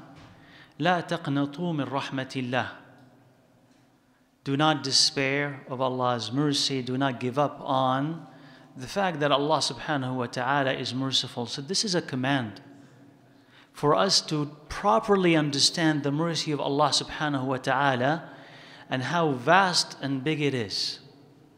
Because when you understand this, it will prompt you to act in a different way, to live differently. Because it's really based on your connection and understanding of Allah subhanahu wa ta'ala that you do act and that you change your behavior. So, when you want to know who Allah Azza wa Jal is, there's a theoretical side and there's a practical side to it, right? If Allah Azza wa Jal is the All-Merciful, then what do you expect from Him? Mercy. If Allah Azza wa Jal is the All-Vengeful, what do you expect from Him? Vengeance and punishment. And that really reflects on how you live and how you react to Him and the possibility of repentance. And the efficacy of repentance. Like, do I repent? Because if I repent and Allah Azza wa Jal is little forgiving, then there's little chance that my repentance will be accepted. But if Allah is the All-Merciful, then there's always a chance that Allah Azza wa Jal will accept my repentance. Then that invitation is being extended to you and I as long as we're alive, as long as we are breathing. So the Prophet ﷺ said, إِنَّ اللَّهَ يَقْبَلُ تَوْبَةَ الْعَبْدِ مَا لَمْ يُغَرْغِرْ. Allah accepts the repentance of a person as long as his soul did not depart his body. The gharghara is when it passes through the throat, meaning that's the final stage of it. So Allah accepts his repentance as long as he's alive. And in another hadith, the Prophet ﷺ said about Allah Azza wa Jal, إِنَّ اللَّهَ يَبْسُطُ يَدَهُ بِالنَّهَارِ لِيَتُوبَ مُسِيءُ اللَّيْلِ وَيَبْسُطُ يَدَهُ بِاللَّيْلِ لِيَتُوبَ مُسِيءُ النَّهَارِ. Allah extends His hand at night so that the sinner of night, the night sinner, would repent in the morning. The day sinner would repent at night. He would extend his hand at night so that the day sinner would repent at night and would extend his hand in the morning or during the day so that the night sinner would repent. Meaning constantly the door of repentance is open to everyone. Which tells you that Allah Azza wa Jal invites all of us to repent and loves that from us and wants it to happen every single night and every single day and as long as you're alive. So I'm saying that there is a theoretical side and a practical side. The theoretical side is, what kind of God am I worshiping? And what type of relationship will I have with Him? Now, I'm not going to stress that as much, but I really want to stress the practical side. That is, if I am a person who have done a lot of bad things and almost have given up on myself, or had come to believe that there is no possible way for me to change, or no possible way for me to gain Allah's repentance or gains Allah's favor, be able to repent, right? That is these two things, either that I've given up on myself, that I cannot, or that Allah will not. And to both of these things we want to say you are wrong. No matter what you have done and how awful it is, as long as you are willing to come back to Allah Azza wa Jal, Allah is willing to receive you. And Allah is willing to forgive it. And Allah is willing to change you. So once a man came to the Prophet ﷺ, and they said that he was such an old man that he's using a cane to walk, and his face, right, is so wrinkled, right, it was dropping, his eyes were almost covered with his skin.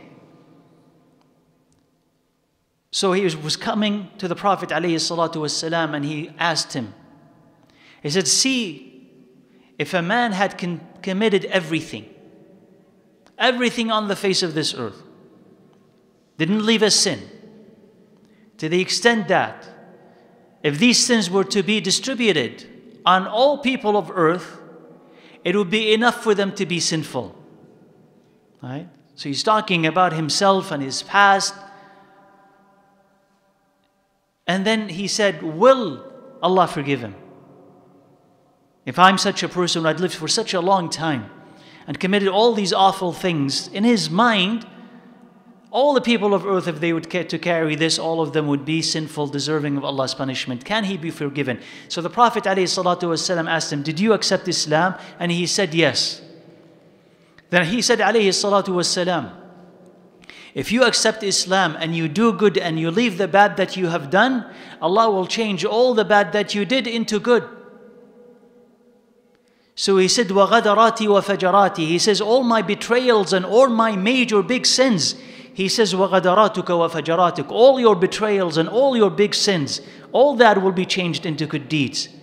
So that man went back and he is repeating the statement of the Prophet ﷺ, وَغَدَرَاتِ وَفَجَرَاتِ. Even my betrayals and even my major sins, all of that will be forgiven, and not only be forgiven, but changed into what? Something good. So imagine such a person who had lived such a checkered past of this and that terrible acts. And that person may think to themselves that there is no hope for me anymore. How could there be any hope? And that is an assessment that we can have of ourselves. I am that terrible person. Right? You know how you meet someone and they've decided to give up on themselves? Right? I'm just no good. They do that in the dunya. I'm not smart. Right? I'm not smart. I'm not good at this and that. I can't hold a job. I can't get married. I'm not good with this. So they've given up on themselves when it comes to the dunya. Either because of bad experiences, or somebody told them that about themselves, or they've decided that that's who they are and were and will always be. But there are also people who have given themselves in the deen as well, in religion as well. That's not for me. I could never be able to do this. I would love to, I know it's beautiful, but I am that type of person. I am a bad person. I will always deal. I will always drink. I'll always gamble. I'll always fornicate. This is me. So you've downgraded yourself, and because you downgrade yourself, you've given up on two things, on yourself and the possibility of repentance, and on Allah Azza wa Jal rescuing you and accepting you back. You don't think that that's possible. That's for everybody else. And there's always the whispers of the shaitan in it, to tell you not to try and to tell you that you're beyond repair. So that person, when he comes and he asks the Prophet ﷺ, he wants to know that, is there still hope for me? And the Prophet ﷺ said what? Yes, but there's a condition. What is that condition? You accepted Islam? Yes. Now, أحسنت وتركت السيئات. If you do good and you stop the bad that you've done, then yes, Allah will forgive all of it. And also, in addition to it, switch the bad that you did into a good deed. So just imagine that invitation from Allah subhanahu wa ta'ala. Something similar Amr ibn al-As radiyallahu anhu did when he came and to give the bay'ah to the Prophet alayhi salatu wasalam and accept Islam, but he held his hand back and he said, and I did this and that in the Jahiliyyah. What about all of this? And the Prophet sallallahu alayhi wasallam, he told him that Islam cancels what had come before it. And Hajj cancels what comes before it. And Tawbah cancels what comes before it. So Allah Azza wa Jalla had put humanity on earth not to condemn them, not to punish them, not to doom them, but to extract them with mercy to Jannah. That's the purpose of it. So Adam alayhi salam, for you to understand the destiny of humanity and where humanity is destined to be, Adam alayhi salam, when he was created, where did Allah put him? In Jannah. Why did Allah put him in Jannah? What did he do to deserve any of that? Did he do anything? Nothing, right? So what got him out of Jannah? Disobedience. Otherwise, his home is where? It's Jannah. Now, when he disobeyed Allah Azza wa Jal, did Allah forgive him? Absolutely. And Allah Azza wa Jal revealed to Adam alayhi salam what to say. قال ربنا ظلمنا أنفسنا وإن لم تغفر لنا وترحمنا لنكونن من الظالمين. They say, Ya Allah, we have wronged ourselves, and if you do not forgive us and be merciful with us, we will be among the transgressors, the losers. Because Allah says, فَتَلَقَّى آدَمُ مِنْ رَبِّهِ كَلِمَاتٍ. Adam received these sentences from Allah Azza wa Jal, who taught him how to repent, and Allah Azza wa Jal accepted his repentance. And Adam alayhi salam, was he better or worse after his repentance? Better. Do you understand? That Adam alayhi salam, because he had learned the lesson from it. That's why you may ask yourself, why is it no matter how good we are destined to sin? Who among us is sinless? Who among us does not commit an act that by which he disobeys Allah Azza wa Jal? Who among us does not need repentance and mercy every single day? So if you were to ask yourself, why is it that we are destined to sin? Because through that sin, you discover Allah's forgiveness and Allah's repentance, and you go back to Him subhanahu wa ta'ala, and by that you become a better person. Right? Through it, Allah equips you to understand your own frailty and weakness. Because if, قال Rasulullah sallallahu alaihi wasallam, لو لم تذنبوا, he says, if you were not to commit sins, I would fear for you what is greater than that, self-admiration, al-ujb. Understand? Which is more disastrous. Because when you sin, sometimes you understand your limitation. You understand your need for Allah Azza wa Jal. It breaks you.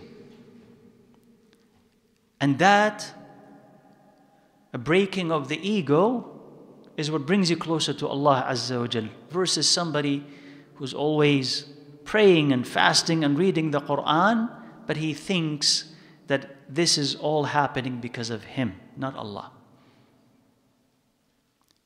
So that repentance that Allah Azza wa Jal loves so much is there because of His mercy subhanahu wa ta'ala. Now Allah Azza wa Jal, one of the greatest and most consistent of His qualities is rahmah, mercy. Right? Not punishment and not anger.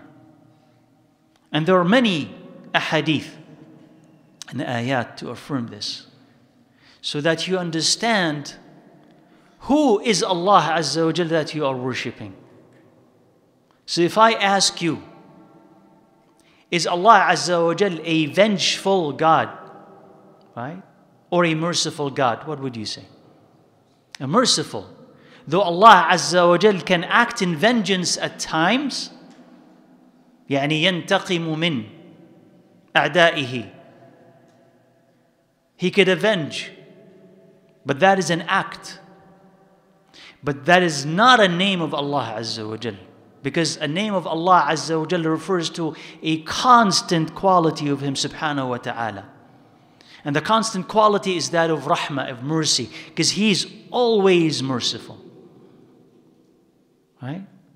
So Rasulullah sallallahu alayhi wa sallam said, إِنَّ اللَّهَ كَتَبَ كِتَابًا عِنْدَهُ قَبْلَ أَنْ يَخْلِقَ الْخَلْقِ إِنَّ رَحْمَتِي سَبَقَتْ غَضَبِي.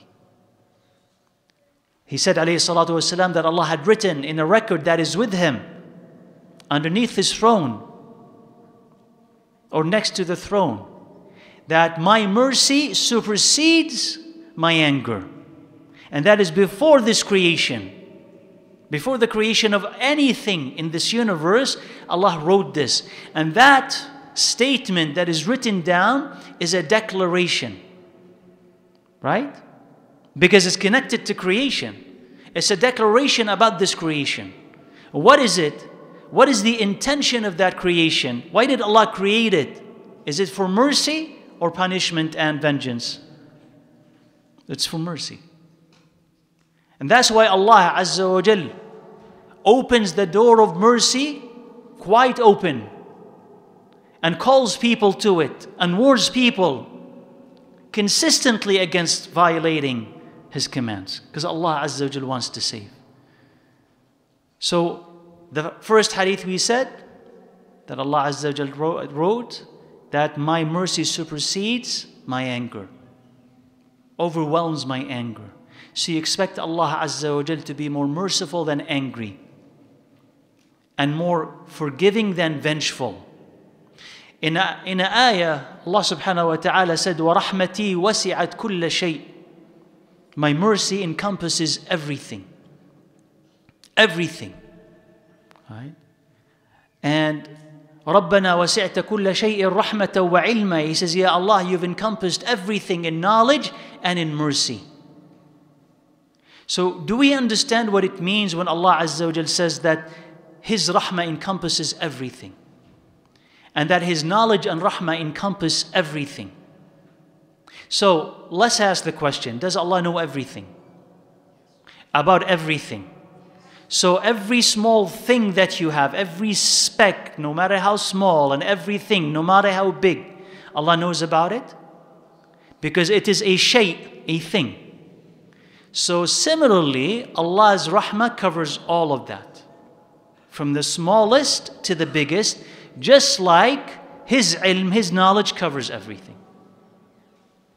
Isn't that what the ayah is saying? As Allah's knowledge covers entirety of existence that He created, from the smallest to the biggest, so is His mercy. So everything that Allah created enjoys Allah's mercy, even the disbelievers. Do the disbelievers enjoy Allah's mercy or not? How? Give me an example. Yeah. Isn't it that Allah Azza wa Jal is feeding them and clothing them and giving them shelter and wealth and health and protects them from illness, right? And He gives them children and spouses and love and they find success in this life and they find joy in this life? Isn't that mercy? And that they at times when they ask Allah Azza wa Jal and they pray, Allah answers their dua. Right? And isn't that mercy? So every being, every animal, Allah Azza wa Jal had endowed, had given His mercy to. And they are swimming in Allah's mercy, swimming in Allah's rahmah. And there's a very beautiful hadith from the Prophet ﷺ that gives people a lot of hope. He said ﷺ that Allah Azza wa Jal, when He created this creation, He created rahmah and He divided it into 100 portions. He kept 99 with Him. And He sent one of the 100 to this earth. And it is through this mercy that people are merciful with each other. And it is through this mercy that animals are merciful with each other. All of them.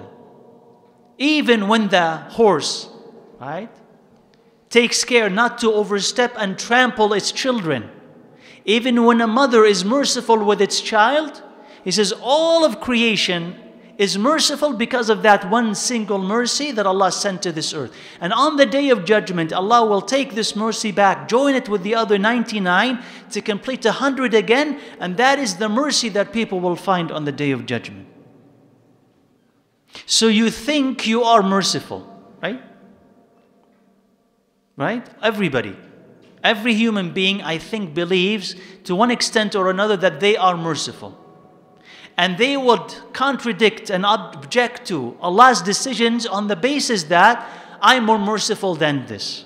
How is it that there is an earthquake where a lot of people died? I would be more merciful than that, right? Right? How is it that people die because of an illness? I would be more merciful than this. How is it that a mother has just lost her child and she's, heartbroken? I would be more merciful than this, and I would not do this. Not understanding that the mercy that you are expressing is a fraction of a fraction of a fraction of the mercy that exists on this earth, part of a fraction of the mercy that Allah created. That is nothing compared to Allah's infinite mercy that is His attribute. Nothing. Would be like somebody who's forcing his child to go to school, and you look at that and you say, how merciless you are waking this child at such an early time just to force him to go to school. Where is the love that you have for your child? So you look at the very restricted image of a picture, and by it you want to judge, right? The action of a parent. And the parent would tell you, well, I'm forcing them to go to school because why? It benefits them. Even if they dislike it, even if they cry having to go to school, I know that they have to do it, so I have to force them to do it. So a parent will tell you, if you cannot see it, if you can't see the whole picture, it has to happen. Later. It has to happen this way for their own benefit. And so Allah Azza wa Jal, right, sees the entire picture. And you only see what? A snapshot of it. Just a small portion of it. And you want to challenge Allah's mercy. I would do things differently. No, Allah's mercy is so vast that a person has to submit to Him subhanahu wa ta'ala when they don't understand it, like they submit to Him in things and other things that they don't understand. Like they submit to Him in things that overwhelm them, and they find that they have to go along with it because they have no other choice except to submit to the power of Allah Azza wa Jal. Can you challenge the power of Allah? Allah Azza wa Jal will subdue you, right, if you challenge Him. You'll see this in your life. If you want to try, I'm going to challenge the power of Allah Azza wa Jal, then don't age. What do you think? Don't age. Or say, I'm not going to get sick. Try it. Then Allah Azza wa Jal will subdue you and make you sick, just to understand your limit. Right? I will not fail in anything that I will do. Try it. Then you'll fail. You understand your limitation. Okay, I can't do everything that I've set my mind to. I can't do anything physically that I want to do. I don't understand everything because so many things escape my knowledge, right? That's why you fail. You don't understand reality. You don't understand your own limits and potential. So you fail. So Allah wants to show you that. You think you understand the universe around you. You can't even manage your own life at times. So when you understand the limits that Allah Azza wa Jal had imposed on us, natural limits, they'll understand then that we cannot fully comprehend Allah's mercy. And it's actually a great thing because the vastness of that mercy is the thing that allows us to enter Jannah. Right? It's the thing that allows us to repent all the time, no matter what we have done, as long as we want to. So our past doesn't define us. The bad that we have done doesn't define us, as long as you want to change. So the famous story of this man who killed 99 and he wanted to repent. And he went and asked, can I repent? And this first person told him, no. Repentance is not possible for you because you killed 99. Right? So he killed him. He went to ask another person. And he said, of course Allah's repentance is available to everybody as long as they want to repent. But the place where you live, where you stay, that city is a bad place for you. You can't repent if you stay there. You have to move. So he wanted to move and he started to move, and on his way, Allah took his soul. So Allah Azza wa Jal then sends both angels, or both types of angels, the angels of mercy and the angels of punishment. And when they descend, they argue. The angels of mercy said, he had come repenting to Allah Azza wa Jal, we should take him. And the angels of punishment, they said, he did this and that, we should take him. So Allah Azza wa Jal revealed to them to do what? Measure the distance between the two cities to see to which is he closer.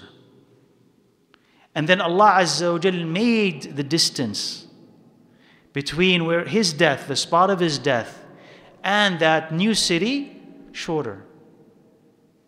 So that he would go where? He would go to Jannah. Right?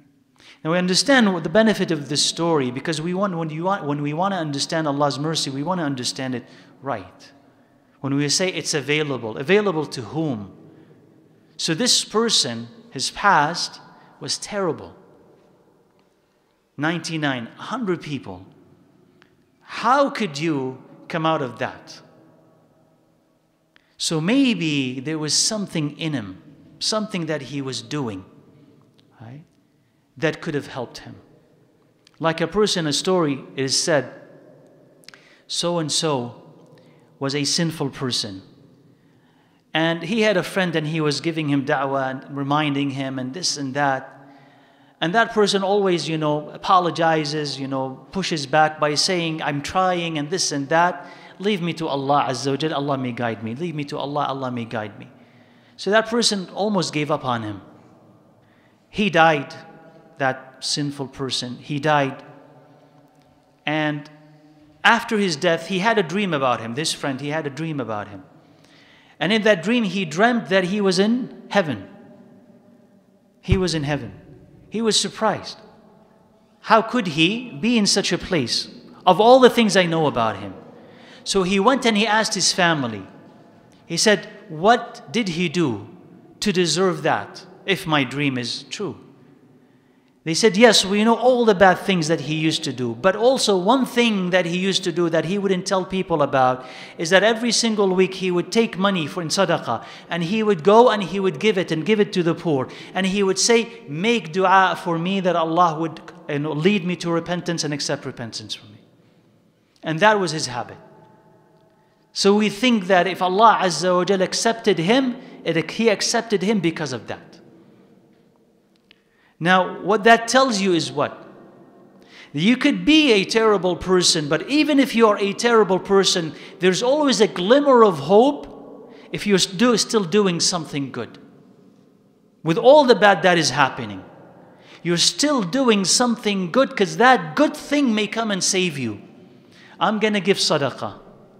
I know all the bad things I'm doing. And I'm not happy with myself. And I want to change. And I will never normalize nor justify the bad things that I'm doing. And I will never say that they are okay. Or that my lifestyle is okay. These are conditions. Because once you start saying this haram is halal, you're in deep trouble. How would you change them? Right? Because the man who killed 99, did he accept that their death was okay? That these killings were okay? He always knew that what he was doing was wrong. And he always knew that he wanted to be better and change. So if you normalize misbehavior and sin, you're in deep trouble. Because you cannot repent. You cannot change. And that in effect becomes a bigger sin than the sin itself. When you start saying that dealing drugs or taking drugs is okay, that's worse than selling them. Do you believe that? Even if you haven't sold an ounce. You don't understand the difference? Even if you didn't drink a sip of wine or beer, but you say it's halal, that's worse. Because drinking it or selling it or buying it is a major sin. Saying it's halal is what? Disbelief. Because you're rebelling against the word of Allah Azza wa Jal. You're challenging Allah. So if you normalize, if you accept, that's the issue. But if you're doing something and you know it's wrong, but at the same time, you're doing as much good as you can, like that man, and you know that you want to change, there's always hope. And that's what you want to do. If you do something bad, and let that be a habit. وَأَتْبِعِ السَّيِّئَةَ الْحَسَنَةَ تَمْحُهَا. If you do something bad, follow that with a good thing to erase it. What can you do to erase a bad thing that you could do, that you have done? Do a good thing. Give me an example of good things that are easy, quick, can be done. Sadaqah. So you give sadaqah, yeah. Giving food to the poor. Beautiful, yeah. Visiting people who are sick. But I'm looking for easy things, right? You're going to still find a sick person and you still have to find them. Dhikr of Allah Azza wa Jal. Anything? Huh? Quran. And two, yeah? Pray salah. Perfect. Wonderful. Pray salah, right? So there's salatul tawbah, right? At-tawbah, which is that you want to repent, so you pray 2 rak'ahs immediately, if whatever you've done, right? With the intention that I don't want to go back to this thing. I want Allah Azza wa Jalla to help me overcome it. So pray 2 rak'ahs and repent. Read Quran, give sadaqah, but move and do something to change that bad spot that you left in your heart and you left in your life. And then you will feel better and that thing will erase it. Because if you do this, then the mercy of Allah Azza wa Jalla is very close to you. Inna rahmatallahi qareebun min al-muhsinin. The mercy of Allah is very close to those who are practitioners of ihsan, who are doing ihsan. So you practice ihsan and the mercy of Allah Azza wa Jalla is very close to you. So this man who had killed 100, the advice of that scholar to him is that you needed to do what? Move. And that is the advice that every one of us should remember. That when you cannot do something that pleases Allah Azza wa Jal, or you're drowning in sin, sometimes the thing that you need to do is move. Only then will you have the power, only then will you be able to receive repentance. But move from what to what? Move from what? A place, yeah. Move from a city or a location in that city, or the bad friends that you have, or the company that you keep, or the location, or the time. But whatever is creating the atmosphere for that sin, whatever is blocking you, that needs to be removed. So in the case of that man, he said, move so that you could improve. And Allah Azza wa Jal understood that effort. And even when your effort is not physically enough, Allah completes it and complements it. That's why the earth shrank, so that the angels of Rahmah, they could take him, not the angels of punishment. And that tells you that Allah Azza wa Jal wanted to be merciful with that man. But an effort had to be made. So when Allah Azza wa Jal says, لا تقنطوا من رحمة الله إن الله يغفر الذنوب جميعا, do not despair of Allah's mercy because Allah forgives all sins. That is an open invitation that as long as you do something for that sin to be forgiven, you are acting, you are moving, you want change, that Allah will change you and Allah will forgive you and Allah will accept your repentance. But a misunderstanding of the vast mercy of Allah Azza wa Jal and a misuse of it is to say that, let me do whatever I want and Allah will forgive it. Then the question is, if that is true, who is going to populate hellfire if everybody's going to be forgiven like that? So you understand the difference between these two. When we say Allah's mercy is vast, but don't we need to do something to earn it? Need something to enter into that mercy to receive Allah's forgiveness, rather than rely on wishful thinking, on fiction, on a romantic idea that somehow Allah will forgive me because somehow I am a good person. Right? If that's the case, why were the prophets of Allah alayhimus salatu wassalam afraid of Allah's punishment? Why? Right? Why is it that Adam alayhi salam, because he ate from the tree once, he exited from heaven? Why is it that Yunus, you're ready to answer all the questions, right? MashaAllah. Why is it that, I'll give you a chance inshallah. Why is it that Yunus alayhi salam, for just leaving his people without permission once only, then the whale swallowed him, right? And he stayed there, and when he came out of that whale, he was frail and weak, without food, without drink, sick. And that is, Allah Azza wa Jal said that, فَلَوْلَا أَنَّهُ كَانَ مِنَ الْمُسَبِّحِينَ لَلَبِثَ فِي بَطْنِهِ إِلَى يَوْمِ يُبْعَثُونَ. If not that he was among those who did tasbih of Allah Azza wa Jal, glorified, exonerated Allah Azza wa Jal. If not, he would have stayed inside the whale till when? The day of judgment. Right? How many thousands of years he would stay inside? For one thing. So, we always have to have a balance between believing in the mercy of Allah Azza wa Jalla and at the same time misusing it to say, let me do whatever I do, Allah will forgive me. Yes, it's always beautiful and it's always the case that you should always believe that Allah is merciful and that Allah is willing to receive you and take you back. And you should never cause people to despair of Allah's mercy. You know how some of us, maybe, because of how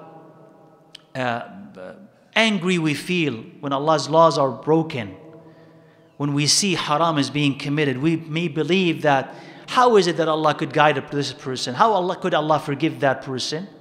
So we may tend to close the door of Allah's mercy just out of anger. Just out of anger because of these violations.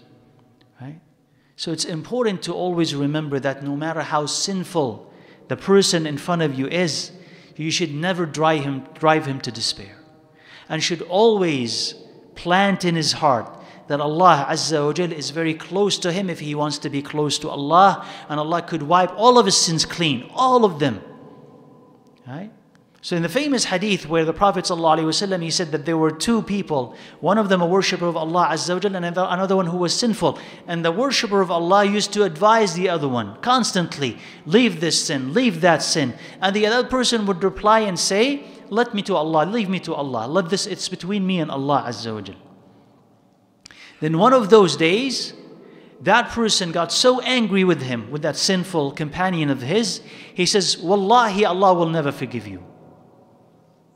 Right? He says, Wallahi, Allah will never forgive you. So Allah Azza wa Jal revealed, in another narration it says when they died, Allah revealed that, tell him, who is the one who is swearing that I will never forgive so and so? Tell them that I forgave him and invalidated your deeds. Because that is a type of sin. When you close the mercy of Allah Azza wa Jal in people's faces, they have no place to go except where? Downward. Because if Allah is not going to forgive me anyway, then I will do everything. Because I have nothing to lose. And they will lose hellfire, heaven for that. And that is the work of shaitan. The work of shaitan is to make you despair of Allah's mercy. To make you believe that there is no way back. Because he is doomed, he wants to doom you as well. Drag you to hell as he is also entering it. But if you are wiser than that, as a caller to Islam, as a person who teaches it, as a person who shares Islam with others, if you're wiser than that, you will understand that the door of mercy is always open. And he said, alayhi salatu wassalam, right, the door of Jannah goes all the way in width from Yemen to Ash-Sham. That's one of the gates of Jannah. It's as wide as the gate from Yemen, the distance from Yemen, all the way to Ash-Sham, where Syria is, or that area. And he says there will come a day it will be overcrowded. Right? That's one gate. And it will come a day where the gates of Jannah will be crowded. And it tells you about how many people will enter. So you want to give people the hope and the motivation and the ease of repentance. Yes, not only will Allah accept your good, the good that you've done, but also the bad that you've done. If you stop it, Allah will change it into good. If you stop it. So you are rich when you arrive at Allah Azza wa Jal. At the gates of mercy, at the gates of rahmah, you are rich. Like that man whom Allah Azza wa Jal, on the day of judgment, يَضَعُ عَلَيْهِ سِتْرَهُ, Allah Azza wa Jal will conceal him, because that's a private conversation. فَيُقَرِّرُهُ, and the book of his deeds is open. And Allah will have him confess. Did you not do this? Did you not do this? Did you not do this? And these are the small sins, not the big ones. Small sins. And that person, as he's going through this process, and by the way, understand that Allah's Azza wa Jal discussion of the believer is not exhaustive when it comes to his sins. Right? Because the hisab is yasir. Very simple, very easy, very quick. So these are only what? The small ones. But he's having him confess, did you not do this? Did you not do this? And the man is saying to himself, I didn't even get to the big ones. What is going to happen to me? Then Allah Azza wa Jal said to him, or will say to him, I've concealed it in the dunya, and I will forgive it in the akhirah. And change it into what? Good deeds. I've concealed it, because even in the akhirah, all this is private. No one will know about these things.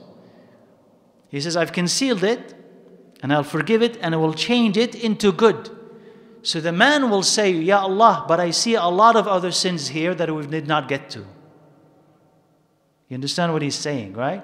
He's saying, okay, only these minor sins, or all the other big sins of mine, that now he wants to be exposed, because now they will turn into good. So in the beginning of that discussion, he was afraid. He didn't want to see them. When Allah said they're going to be switched into good, he says, let's get them out. Right? That is the joy of repentance, and that is the joy of the believer when they meet Allah Azza wa Jal. Right? That is, you have to understand that once you turn your life around and you are close to Him subhanahu wa ta'ala, and Allah loves you, then you are the best thing on this earth. You are the best. Then Allah Azza wa Jal created this earth for you and created Jannah for you. And Allah Azza wa Jal is waiting to see you. And Allah Azza wa Jalla is waiting to wipe your sins clean and remove all of your burdens and all of your sickness and worry and sadness and put you in Jannah. So the mercy of Allah Azza wa Jalla is so beautiful, right? Then it is greater than the mercy that your mother has for you, and the mercy that your spouse and your child has for you. Because Allah's mercy is greater than all of the mercy that they have combined and multiplied. Because He's the one who made all of that and deposited that in people's hearts. So the Prophet ﷺ, once he saw a woman, and that woman was looking for her child, an infant or a toddler. And so once she saw him, right, and she was afraid that on the road he's going to be trampled by animals or what have you. So she rushed to him, she held him tightly, and she moved him away from harm's way. And the Prophet ﷺ, he said, do you see this distressed woman? And how much she loves this child of hers. Would she ever throw him in fire? Like just discard him in the fire? And they said, never. As long as she's able to save him, she will always save him and never throw him away. So he said, alayhi salatu wasalam, Allah is more merciful with His beloved than this woman is merciful with her child. Allah is more merciful with His beloved than this woman is merciful with her child. So you could be that person that Allah Azza wa Jal loves you more than your mother loves you. And Allah takes care of you more than your mother takes care of you. And that is available to every person, right? So the Sahaba of the Prophet ﷺ, who are the best of the best, before their Islam, they did this and that, right? But Allah Azza wa Jal saved them and transformed them. So you can never despair of Allah's mercy. And if the shaitan comes and tries to play with your head and say, no, this is not for you, no, you say, that is exactly for me. Allah's rahmah and repentance and the shafa'ah of the Prophet ﷺ, that is exactly designed for me. Right? The shaitan, every time you read the Quran and there's a sajda and you prostrate, what does he do? He cries. Why does he cry? He says, woe to me, Allah commanded me to prostrate and I did not, and I will go to hell. And He commanded him to prostrate and he did, and he's going to heaven. Every time that happens, which tells you that the shaitan knows that his plot fails and that his plot is weak. إِنَّ كَيْدَ الشَّيْطَانِ كَانَ ضَعِيفًا. His plot, his whispers, his reasoning, his logic is weak. It's just we accept it. But if you reject it, if you're strong enough and you can say, no, Allah Azza wa Jal can rescue me from all of this. And Allah Azza wa Jal has the power to transform me. And I can do things that could help me. Forgive all the bad that I have done. You know, the vast forgiveness of Allah Azza wa Jal is that He had given you every single day and every single night ways to remove your sins. From one salat to the other. When you pray Isha and Fajr, what is in between could be erased. So if you've done something bad, pray. Sadaqah erases sin. Dua erases sin. Dhikr of Allah Azza wa Jal erases sin. If you say Subhanallah wa bihamdihi 100 times, Allah removes all of your sins, even if they are as many as the bubble that you see that the waves are carrying. Meaning beyond count. Right? If you say La ilaha illallah wahdahu la sharika lahu lahul mulku wa lahul hamdu wa huwa ala kulli shay'in qadir 100 times, 100 sin goes away. And 100 good deeds are written for you. And Allah protects you from the shaitan for the entire day or the entire night. If you read Ayatul Kursi after each salah, the only thing that stops you from entering Jannah would be death. Right? So you see the chances that Allah Azza wa Jal is giving us, the opportunities that Allah is giving to all of us for us to enter Jannah and to escape our weaknesses and escape the shaitan. So Allah Azza wa Jal is embracing us, and also Allah descends in the last third of the night. Right? If you say to yourself, I tried and I tried and I tried with this sin, I can't seem to win. What do? Allah Azza wa Jal descends at the last third of the night. Do you know how to calculate the last third of the night? The last third. So take Maghrib to Fajr. How many hours? Okay? Divide that by 3. That will give you the thirds. Then subtract that from time of Fajr. Who can do the math very quickly? All the way back? Yeah, do it. 3? 2? Okay. So that's the best offer so far. Unless you can come up with a better answer. So we have 2 o'clock now. 4?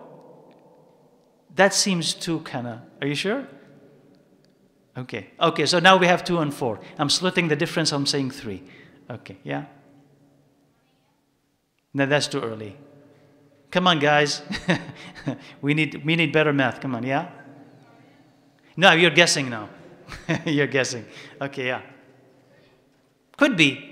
I don't know the answer because I don't know the times, right? You guys are looking at them.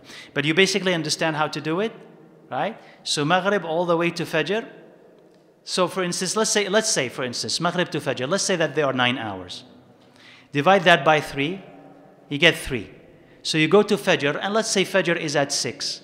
Subtract 3 from 6, you get 3, right? Roughly. So that's kind of a rough answer.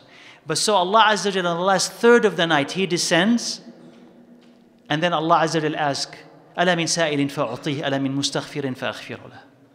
Anybody wants to be forgiven, so I could forgive him. Anyone has a request, so I would grant them their request. So if you want anything from Allah Azza wa Jal, if your life is upside down, and you want something from Him subhanahu wa ta'ala, then you do what? Make dua. Make dua for tawbah, make dua for repentance, make dua for strength, make dua against that particular sin, but make dua. And you will find that the mercy of Allah Azza wa Jal will get closer and closer to you. But you need to do what? Understand that it's there, understand that it is for you, and move towards it. But as long as you're sitting back and thinking somehow, someday it will come to me, maybe before it comes, death will come. So you need to push yourself. And one of the things that we said that you should do to push yourself is dua. And anything good that you can do that is consistent. Anything. But move towards Allah Azza wa Jal. And Allah Azza wa Jal said, as the Prophet sallallahu alaihi wasallam said in the hadith, if you take 1 step towards Allah Azza wa Jal, Allah takes 2 steps towards you. And if you walk towards Allah, Allah runs towards you. Right? And Allah does this though He doesn't need us. We need Him. Right? But have you ever seen a human being who does that? No matter what you do to them. Can you conceive of a human being? Think that no matter what you do to them, as soon as you decide to walk towards them, they will run towards you? No human can do this. Even if you tell me my mother and father, I'll tell you no. Because I said no matter what you do to them. Right? Because you could do the worst towards Allah Azza wa Jal. Shirk, disbelief. Kill the ones that He loves. Kill them. Torture them. This and this and this and that. And decide to change. And walk towards Allah, and Allah runs towards you. No one does that except Allah Azza wa Jal. And that is Allah's rahmah. So inshallah, let's stop here and see if you have questions. Inshallah, let me know. Even if there are online questions. So we do have the opportunity for you to ask. So the opportunity is there as long as we're sitting, inshallah. So we'll give you a few minutes, inshallah, to come up with questions. Yeah.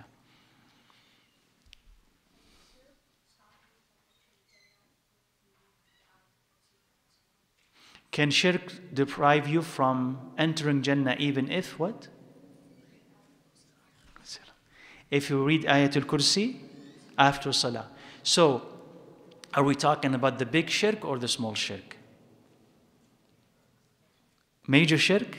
So, a major shirk, and then we're talking about a person who knows about this or ignorant about it?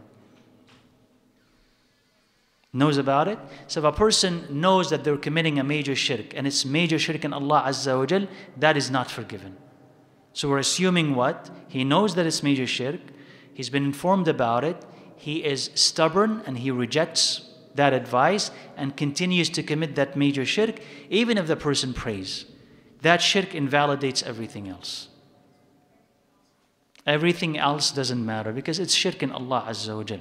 So if a person has tawheed, he eventually enters Jannah no matter what terrible things he has done. And if a person has shirk, he enters hellfire no matter how many good things he has done. Yeah. Okay, yeah, go ahead.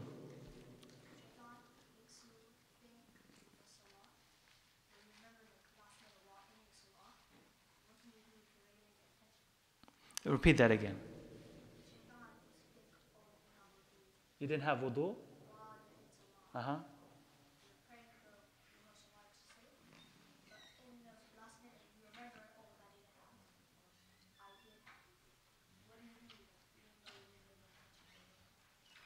Okay, so you're praying, any salah, right? And then you remember that you don't have wudu, right?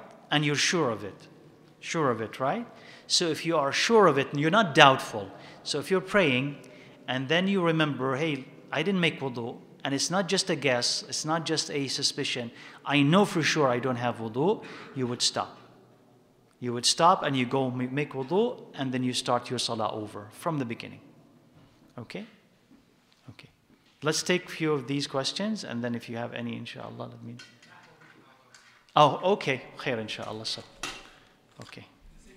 The same order. La ba's, inshallah. Okay. Okay. So as they're setting up, anybody else here who has a question? No? Okay. Okay.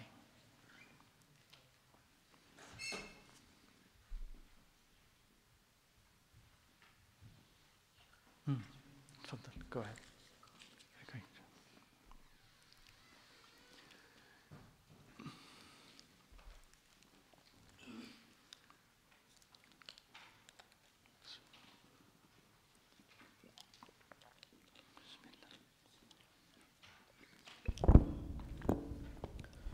So, Sheikh, this person asked, what do you do if you find yourself questioning the religion? Okay. So what do you do if you find yourself questioning the religion? So, of course, it all depends on what you're questioning and how deep or fleeting these questions are. Because some of these questions that come to your mind are so baseless and so fleeting, transitory, they don't really stick, that it's enough to dismiss them by saying, أعوذ بالله من الشيطان الرجيم الله ربي لا أشرك به شيئا قل هو الله أحد الله الصمد, while understanding what it means, لم يلد ولم يولد ولم يكن له كفوا أحد. It's enough to answer some of these questions, because some of these questions, they just come and they go as soon as they came. So if it is that type of questioning that we're talking about, which is that the fleeting, very quick question, very superficial, doesn't stick and it leaves, just say these things. أعوذ بالله من الشيطان الرجيم. Seek Allah's protection from the shaitan. Say that I believe in Allah and associate none with Him. I trust Him, I believe Him. Affirm these things and stop these thoughts and they will go away. And for most people, these thoughts will go away. So it's not wise to entertain every single idea that enters your head, because you really don't. Have you ever thought to yourself at one point in your life, maybe I should kill a person? Yeah? You're too young. Right? Have you ever thought about it? I'm pretty sure 99% of people thought about it, but you don't want to admit it. Maybe I should kill this person. But you don't really entertain that idea. You just dismiss it. He said, this is nonsense. This is crazy. Maybe I should steal this one. But you just dismiss it, because the shaitan will always throw these crazy things at you. And if you're going to entertain every idea, then you're going to spend the rest of your life just simply defending insanity. So of course, you dismiss it. So if it's just that, ignore it. If it sticks, right? If it takes root, for whatever reason, right? Then you need to find an answer, right? Then you need to understand why. So sometimes the best thing to do is to take these doubts, these questions, and you go to someone who is knowledgeable and have him answer these questions. Tell me why in Islam this. Tell me why, we don't do this but we do that. In comparison to these other ways of life, why is this is bad but this is good? So have your questions answered. At the same time, please also deal with the reasons why these questions are coming up. Why the questioning is a questioning. Why is there a doubt? Is there a lack of practice? It's not always, by the way, intellectual. If your practice is weak, your intellect, your reasoning, but also your iman is weak enough that you will not be able to counter these claims and whispers. So if the practice is weak, and you engage in sins and you ask, why do I have doubts? What's the answer? The sins. So understand also where this comes from. If you are keeping the company of those who are suspicious of religion, and you're listening to them, or you're watching what they're saying online, and then you say, I have doubts, then you understand where that is coming from. So understanding the reason helps you. So maybe you need to increase your knowledge, change course in life, practice religion better, be more dedicated, leave sins that are causing weakness and temptations, and also from that doubts, change friends. All of these things are factors. But if you have questions, go to someone who can answer these questions and ask them, right? And make sure also whatever books you're consuming or lectures you're watching only feed your iman, not doing the opposite. So understand who is saying and what they are saying. Allahu A'lam. This person asked, when it comes to deliberately sinning, how can a person not lose sight of Allah's mercy? And then they listed the examples of somebody who's an alcoholic or somebody who struggles with listening to music. So as long as they are committing that sin, how is it that they do not lose sight of Allah's mercy? No. So the hadith of the Prophet ﷺ that said that a person committed a sin, and after that he asked Allah for forgiveness, and he says, ask Allah for forgiveness. So Allah said, my servant knows that he has a Lord who forgives sins, so I've forgiven him. And he committed that sin another time, and then he said, Allah said, my servant knows that he has a Lord who forgives sins, so I've forgiven him. And then he committed that same sin a third time, and then Allah Azza wa Jal said, my servant knows that he has a Lord who forgives sins, I've forgiven him, do whatever you want. Meaning, do whatever you want is what? Is not a blank check to say, go. It's as if you are, as long as you're asking for forgiveness, you are forgiven. So if a person is an alcoholic, let's say, right? And he's struggling with alcohol, and it is an addiction, and it's really hard to give up on an addiction. I mean, to kind of quit any sort of addiction, that is a struggle. So we got to also sympathize, not be judgmental all the time. You got to sympathize with somebody who is trapped and it's hard for him to escape that trap. But we're saying to them, as long as you are trying, you're close to Allah's mercy, even if you fail. What we want from you is to always come back, is to always ask Allah for forgiveness, is to always keep trying. And as long as you're asking for forgiveness, one of those times is going to work for you, right? One of those days, that's going to work for you, right? And you'll be fine for a month, or fine for a year, or fine for a day. Allah is witnessing your jihad, and what you're doing is jihad. What you're doing is jihad.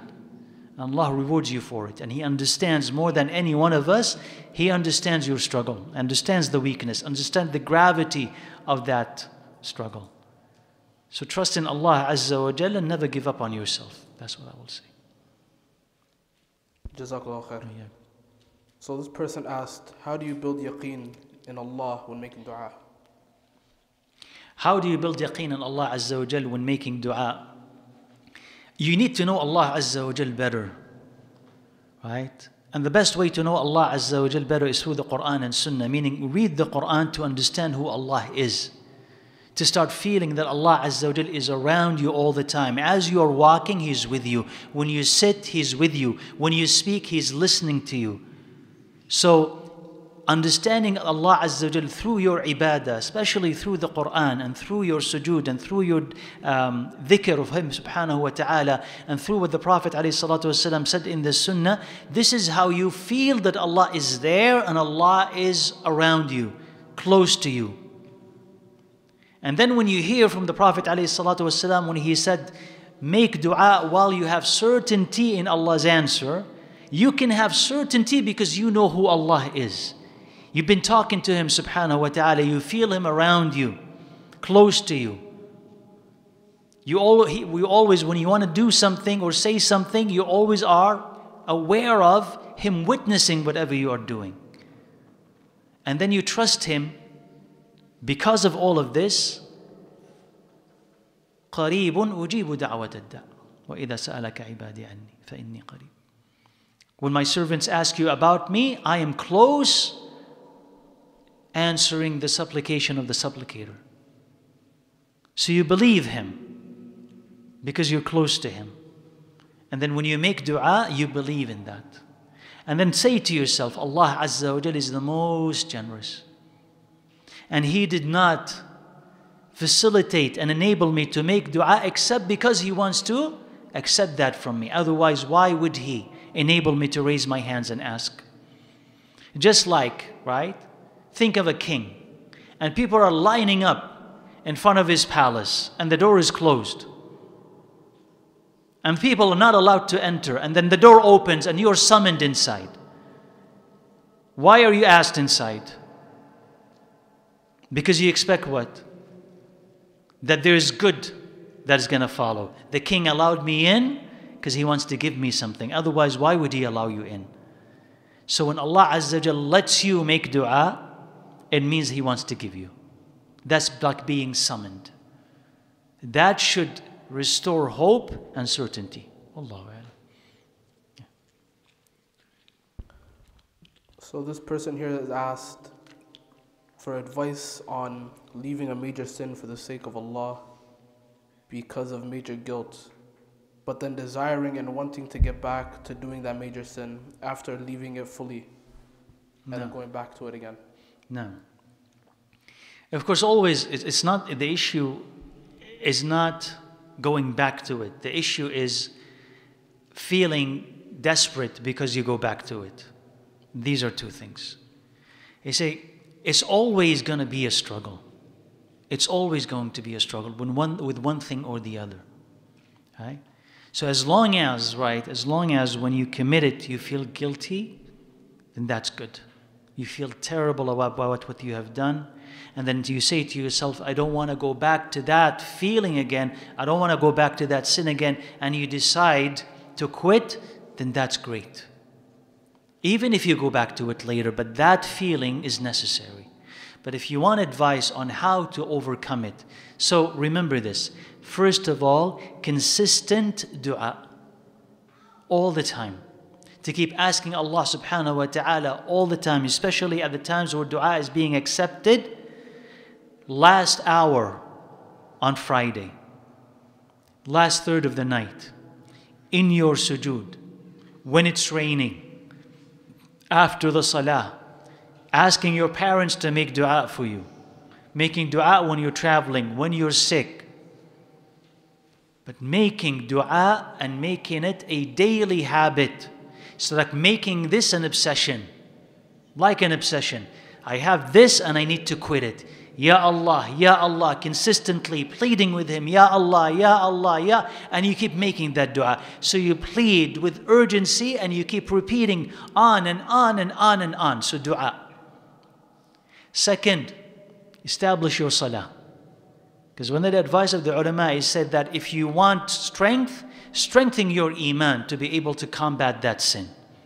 Because what gives it strength? Distance from Allah Azza wa Jal and the space that the shaitan has to whisper.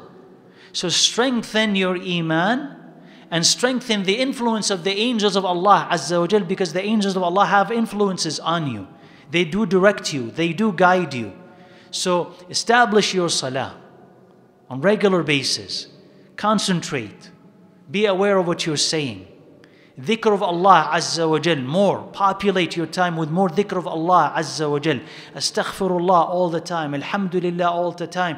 La hawla wa la quwwata illa billah all the time. So do a lot of dhikr of Allah Azza wa Jal. And then change the spot, the time, or the space, or the people that encourages that sin. You know, right, what leads to it. You understand. Now once you put your foot on that they take the first step here, the rest is a foregone conclusion. You know you're going to end up there. You know, if I pass through this, or open this, or listen to this person, the next step will be I'm committing that sin. So you know what leads to it. So put a barrier between you and that thing. Don't be alone. Don't surf on your own. Don't be alone with your phone. Don't be in that spot. Don't be with that person. Don't talk to that person. Be with somebody else during this time, that critical time where you always commit that sin. And when you are among the righteous, or at least among other people, you're less likely to commit something that is disgraceful. So put barriers between you and that sin. And keep struggling. And keep trying.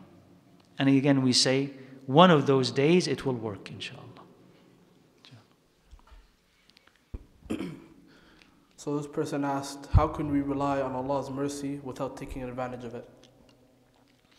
How can we rely on Allah's mercy without taking advantage of it? If you find yourself righteous while relying on Allah's mercy, trying while relying on Allah's mercy, then you're on the right path. If you're finding yourself sinful, cavalier about Allah's prohibition, relying then on Allah's mercy that one day somehow I'll be forgiven, then you are a person who is abusing it. So it depends on you. It really depends on you. If you are doing something to please Allah Azza wa Jal, then you have hope in Allah's mercy because you're doing something. If you're not doing a thing at all, hoping somehow you're going to receive it, then you are deluding yourself. That is the distinction. And that's why we are saying no matter how terrible you are, right, keep a connection between you and Allah. Don't sever that connection. And then grow it each single day, because obviously you're not happy with yourself. You're obviously not the person that you want to be. And obviously you'd be so ashamed if Allah were to take your soul at this moment. Or if people were to find out what you were doing. And you don't want to stand before Allah Azza wa Jal in that way. You know this very well. So before that happens, whatever connection you have with Allah Azza wa Jal that we said should be established, grow it to an extent that possibly it could help you escape your lifestyle. Yeah, Allah. So this person says that they have trouble staying concentrated during Salah. And they asked, how can they engage better and be less mechanical with their Salah? So if you understand the meaning behind Salah, so if you understand kind of the supplications in them or the dhikr that is in them and what it means, understand what you're reading in the Quran, understand the purpose of that movement. Why is there a ruku'? Why is there a sujood? And of course we can't kind of go through this. If you understand what the Salah can do for you, all the things that it can do for you, how it's the main connection you have to Allah Azza wa Jal, how it is the thermometer for the rest of the day, right? It determines how good or how bad your relationship with Allah Azza wa Jal is. It's the metric for the entire day. That if you put an effort, then the rest of the day is great. And if not, then you will lose it. That it is the major cleansing, right, ritual that changes you and allows you to connect with Allah Azza wa Jal and. So if you invest time and if you ask Allah Azza wa Jal for khushu' and concentration and try to dismiss in your salah, right? You know how one of the things that I liked in terms of advice, Whenever you start your salah, you start to think about all the other things that you're supposed to do. Right? I need to take care of this and I need to take care of that. I need to talk to someone. There's this urgent call, this urgent this urgent that. Like everything just attacks you at that moment just to distract you. And one beautiful advice was that the thing that you want, that you're thinking about and you're worried about, all these things can be attained if you just concentrate in your salah, not away from it. You understand what I mean? That if you're worried about my exam, my family, my this and that, what will happen to this? It says, if you dismiss these thoughts in the salah and ask Allah Azza wa Jal for help and support, all the things that you are worried about, you will be able to attain. Right? So this salah helps you get everything that you want, but the shaitan brings all these worries. He said, dismiss these worries during that time and concentrate on it, and whatever you want, Allah will give to you. Whatever you're worried about, Allah will protect you from. You want to add something?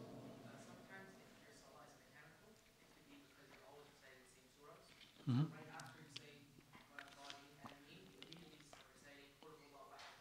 Mm-hmm.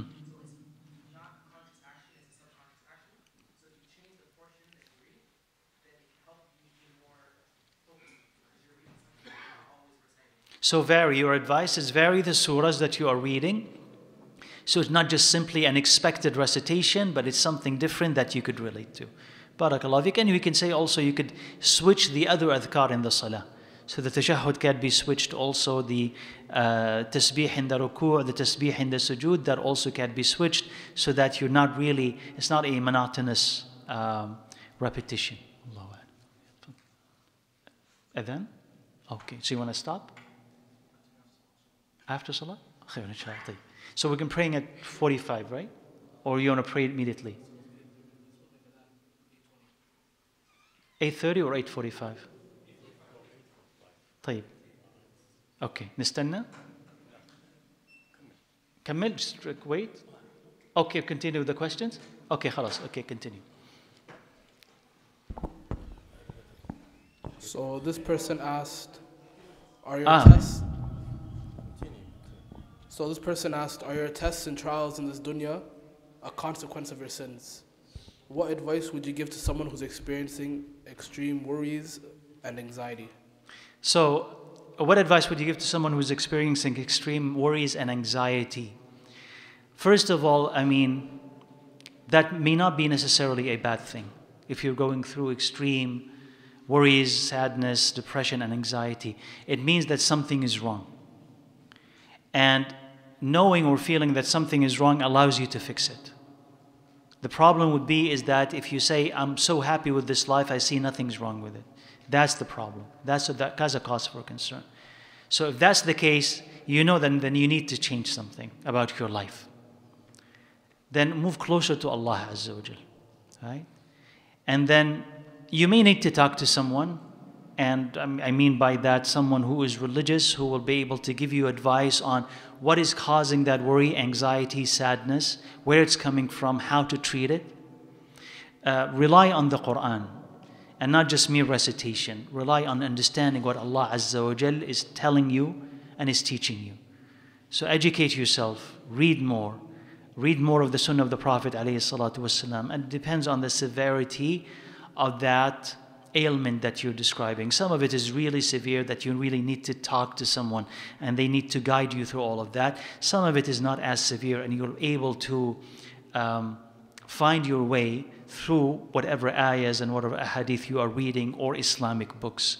So overall, I would say, yes, this is a cause of our shortcomings, all these anxieties that we are feeling, but also consider that it could be a prodding, a push from Allah Azza wa Jal for you to move towards Him. Because when you're physically ill, you go to see a doctor, right? When you then ill spiritually, where do you go? Towards Allah Azza wa Jal. So if it's pushing you towards Allah, then that in itself is good. You just need to find answers for why you're feeling these ways and treatments for the past causes. So talk to someone about it, but also let that push you closer to Allah. And again, Dua and dhikr, dua and dhikr, dua and dhikr. Keep doing this. Surah Al-Baqarah also is great. So recite more of the Quran, and specifically Surah Al-Baqarah, so that Allah Azza wa Jal can bring this calm and barakah into your house and into your surroundings. Allah. So this person asked, what's the difference between istighfar and tawbah, and how do you perform each? So istighfar could be the same as tawbah, or istighfar could be the different from tawbah. Istighfar is simply as, Ya Allah, forgive me this. And may not be the same as tawbah. Tawbah could be what? I'm going to stop this. Right? Tawbah, I'm stopping this. I'm not going back to it. Istighfar, Ya Allah, forgive this. And they could be joined or could be separate. Is that clear? Okay. And you see how we could perform both? So it's exactly as I said. The best of it is istighfar with tawbah. Ya Allah, forgive me this. Astaghfirullah. Astaghfirullah alladhi la ilaha illa huwa al-hayyul qayyum wa atubu ilayh. So this is istighfar with the intention of, I regret what I've done, I'm not going back to it. That's tawbah. And fulfilling all the conditions of tawbah. So that's the best. Independently, tawbah is, I'm done with this. Istighfar, Ya Allah, forgive that. Yeah. So this person asked, how does one know when Allah has forgiven them and is pleased with them? And what are some of the signs? How do you know when Allah Azza wa Jal had forgiven you? With certainty, you would not know. Which is a good thing. Because then you'll always be worried about that sin. But a good sign, okay, a good sign is that you change. You become a better person, right? You stop that thing. You move beyond it. But for you to know for sure that Allah had forgiven, unless there is revelation, how would you know? So you wouldn't know. But you always remain hopeful. And also fearful, and that's why when you remember that sin, what do? You renew your tawbah, you make more istighfar, and you do something good. And this is how, in part, how Allah changes every bad into good. Because every time you remember it, you do something good because of it. Wallahu a'lam. I want to see like how many do we have? I want to see how brief I should be in answering these questions.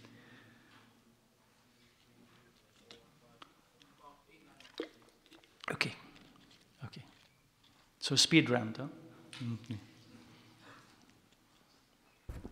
So this person said, please speak about kids hesitating to learn Quran. So I think they're asking, what are some steps they could take towards pushing their kids towards learning the Quran? So how do you motivate your kids to learn the Quran? Be the example. Be the example. Like let them see you sitting and reading the Quran and learning it. And also maybe become their partner in it. Like if you have not been doing it for a while, if they're learning a surah, learn a surah with them. So you become their companion. Or you're memorizing this, I'll memorize it as well. Or you know what, maybe I've memorized it, but what I will do is I'll read the tafsir, I'll share that with you. So it becomes an activity between father and son, or between mother and daughter, or what have you. But that's a way to motivate. It's an activity, right? Or when you come back home, you finish memorizing this, we're going to make an activity out of this, right? And you be creative. So if it has a story, you kind of write out the story, or create it, and then discuss it, or make a contest or a quiz based on it, and give them rewards based on answering these questions. So make it something that is attractive, something that is fun. And then in addition, of course, tell them always about the rewards that they will get from Quran memorization. But as kids, I don't know how much of that is going to stick. What's going to stick is you participating in that activity as well with them. So this person here, they actually have two different questions. So the first question is, when we lose the loved one, are they able to hear everything after they're buried? And can they hear us when we mention them in du'as? So when you lose a loved one, are they able to hear everything after their death? So immediately after, when they are being buried, just put in the ground for a period of, 10 to 15 minutes, they're aware of the footsteps around them. They're aware of the company around them. And that's why it is said in either it's a hadith or an athar, that remain for as long as a camel is being slaughtered, until I will be able to answer the questions in the grave. So they're aware of, they say, يَسْمَعُونَ قَرْعَ نِعَالِهِمْ. They'll be able to hear the footsteps, okay, of people around. After that, Wallahu a'lam, the connection between them and the living is disconnected, is lost. So they're not aware of who comes to visit the grave, or if they give salam to them or whatever. So they're not aware. They're not aware of what happens on earth. Okay? They're disconnected from it. Are they aware of a person who makes dua for them? We have a hadith that tells us that a person he'll be in Jannah, meaning he's dead, but it's not yet the day of judgment, at one level in Jannah, and then he'll be raised. And he say, Ya Allah, by what did I deserve that elevation? He says, because of the supplication of your son. Right? Because of the supplication of your son. So there is that kind of awareness that Allah Azza wa Jal communicates to them. They don't know by themselves, somebody tells them. No. So this second question that the person asked is with regards to the salah. So they asked, if you forget to pray dhuhr and remember that you forgot to pray dhuhr at maghrib, are you still able to pray, and will it count? So if you forgot to pray dhuhr? So it was, by the time it came to the time of maghrib, that's when they remembered they forgot to pray dhuhr. Okay, then pray it immediately. Whatever prayer you forgot to pray, you pray it as soon as you remember it, in the order, right, of dhuhr first. So it's time for, you'll say, you forgot dhuhr, you prayed asr, time for maghrib, then you remembered I didn't pray dhuhr, you pray dhuhr, and then pray maghrib. So this person asked, how can I stop a sin that I keep coming back to? It's a cycle. I make sincere tawbah and still find myself 1 to 3 months later returning to that same sin. So we've talked about this, and we said dua, and consistently keep asking Allah subhanahu wa ta'ala for help and support. Increase your piety, increase your ibadah, increase your dhikr, and know that it's a struggle. And understand, be a savvy, right, Muslim, a believer, understand how you get to commit that sin, how the shaitan tricks you, what are called the footsteps of the shaitan, how he tricks you, and then block these ways. And eventually, inshallah, you'll be able to overcome it. Bi-idhnillah azza wa jal. So this person asked, do the people who have committed major sins go straight to Jahannam right away, or does Allah subhanahu wa ta'ala read their major sins out to them? So the people who commit major sins, do they go directly to Jahannam? No, because a person, even though they commit major sins, they can still never enter Jahannam, and they enter Jannah. So there's a process of what? Process of evaluating what they have done. So they committed major sins, but maybe they've done more good than bad. Maybe some of these major sins will be forgiven because of a dua or an intercession, or somebody's sadaqah or dua for them. There are reasons for these major sins to be forgiven or overlooked in relation to other good things that have been done. So we don't say if they committed major sins directly to hellfire. No. There's still a process of evaluating what they have done in relation to other things as well. Just let me know. If you want me to stop, I'll stop, inshallah. Should I stop or one more? So inshallah, we're going to conclude with one more question. Okay, inshallah.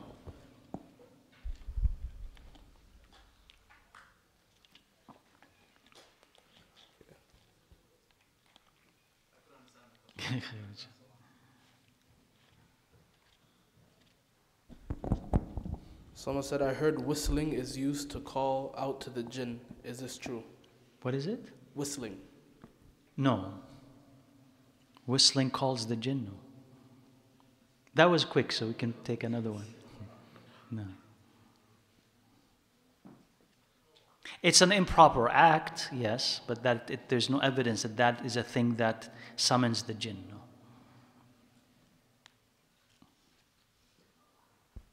Okay, so this person asked, what's the ruling on praying in a room with faces? As in, I'm assuming they mean pictures, like pictures of people.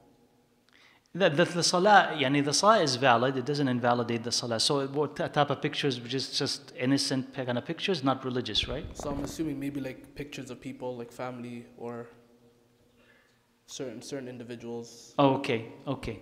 It doesn't affect the salah. The salah itself is valid, right? But not recommended, and it's not a good idea, right, to have pictures hanging.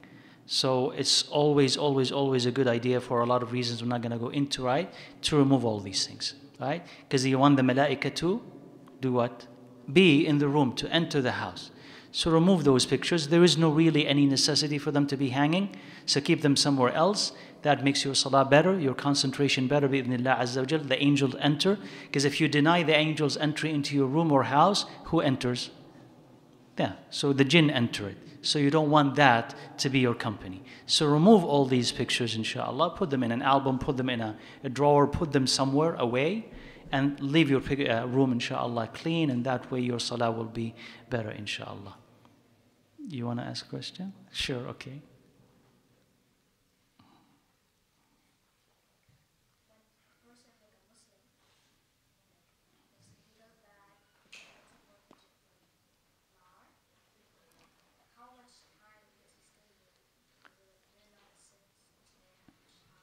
So how much time does he spend in hellfire if he did bad things? Only Allah knows. That's a simple answer, right? Because no one really knows how much time a person could spend in hellfire except the one who judges him and knows exactly how good and bad he is. So only Allah Azza wa Jal knows that. Alhamdulillah. Should we stop? Yeah, so Jazakallah khair, Shaykh. We have about 5-6 more questions. Okay. So I think we'll continue after Salah, inshallah. إن شاء الله. طيب. جزاكم الله خير. سبحانك اللهم وبحمدك أشهد أن لا إله إلا أنت أستغفرك وأتوب إليك.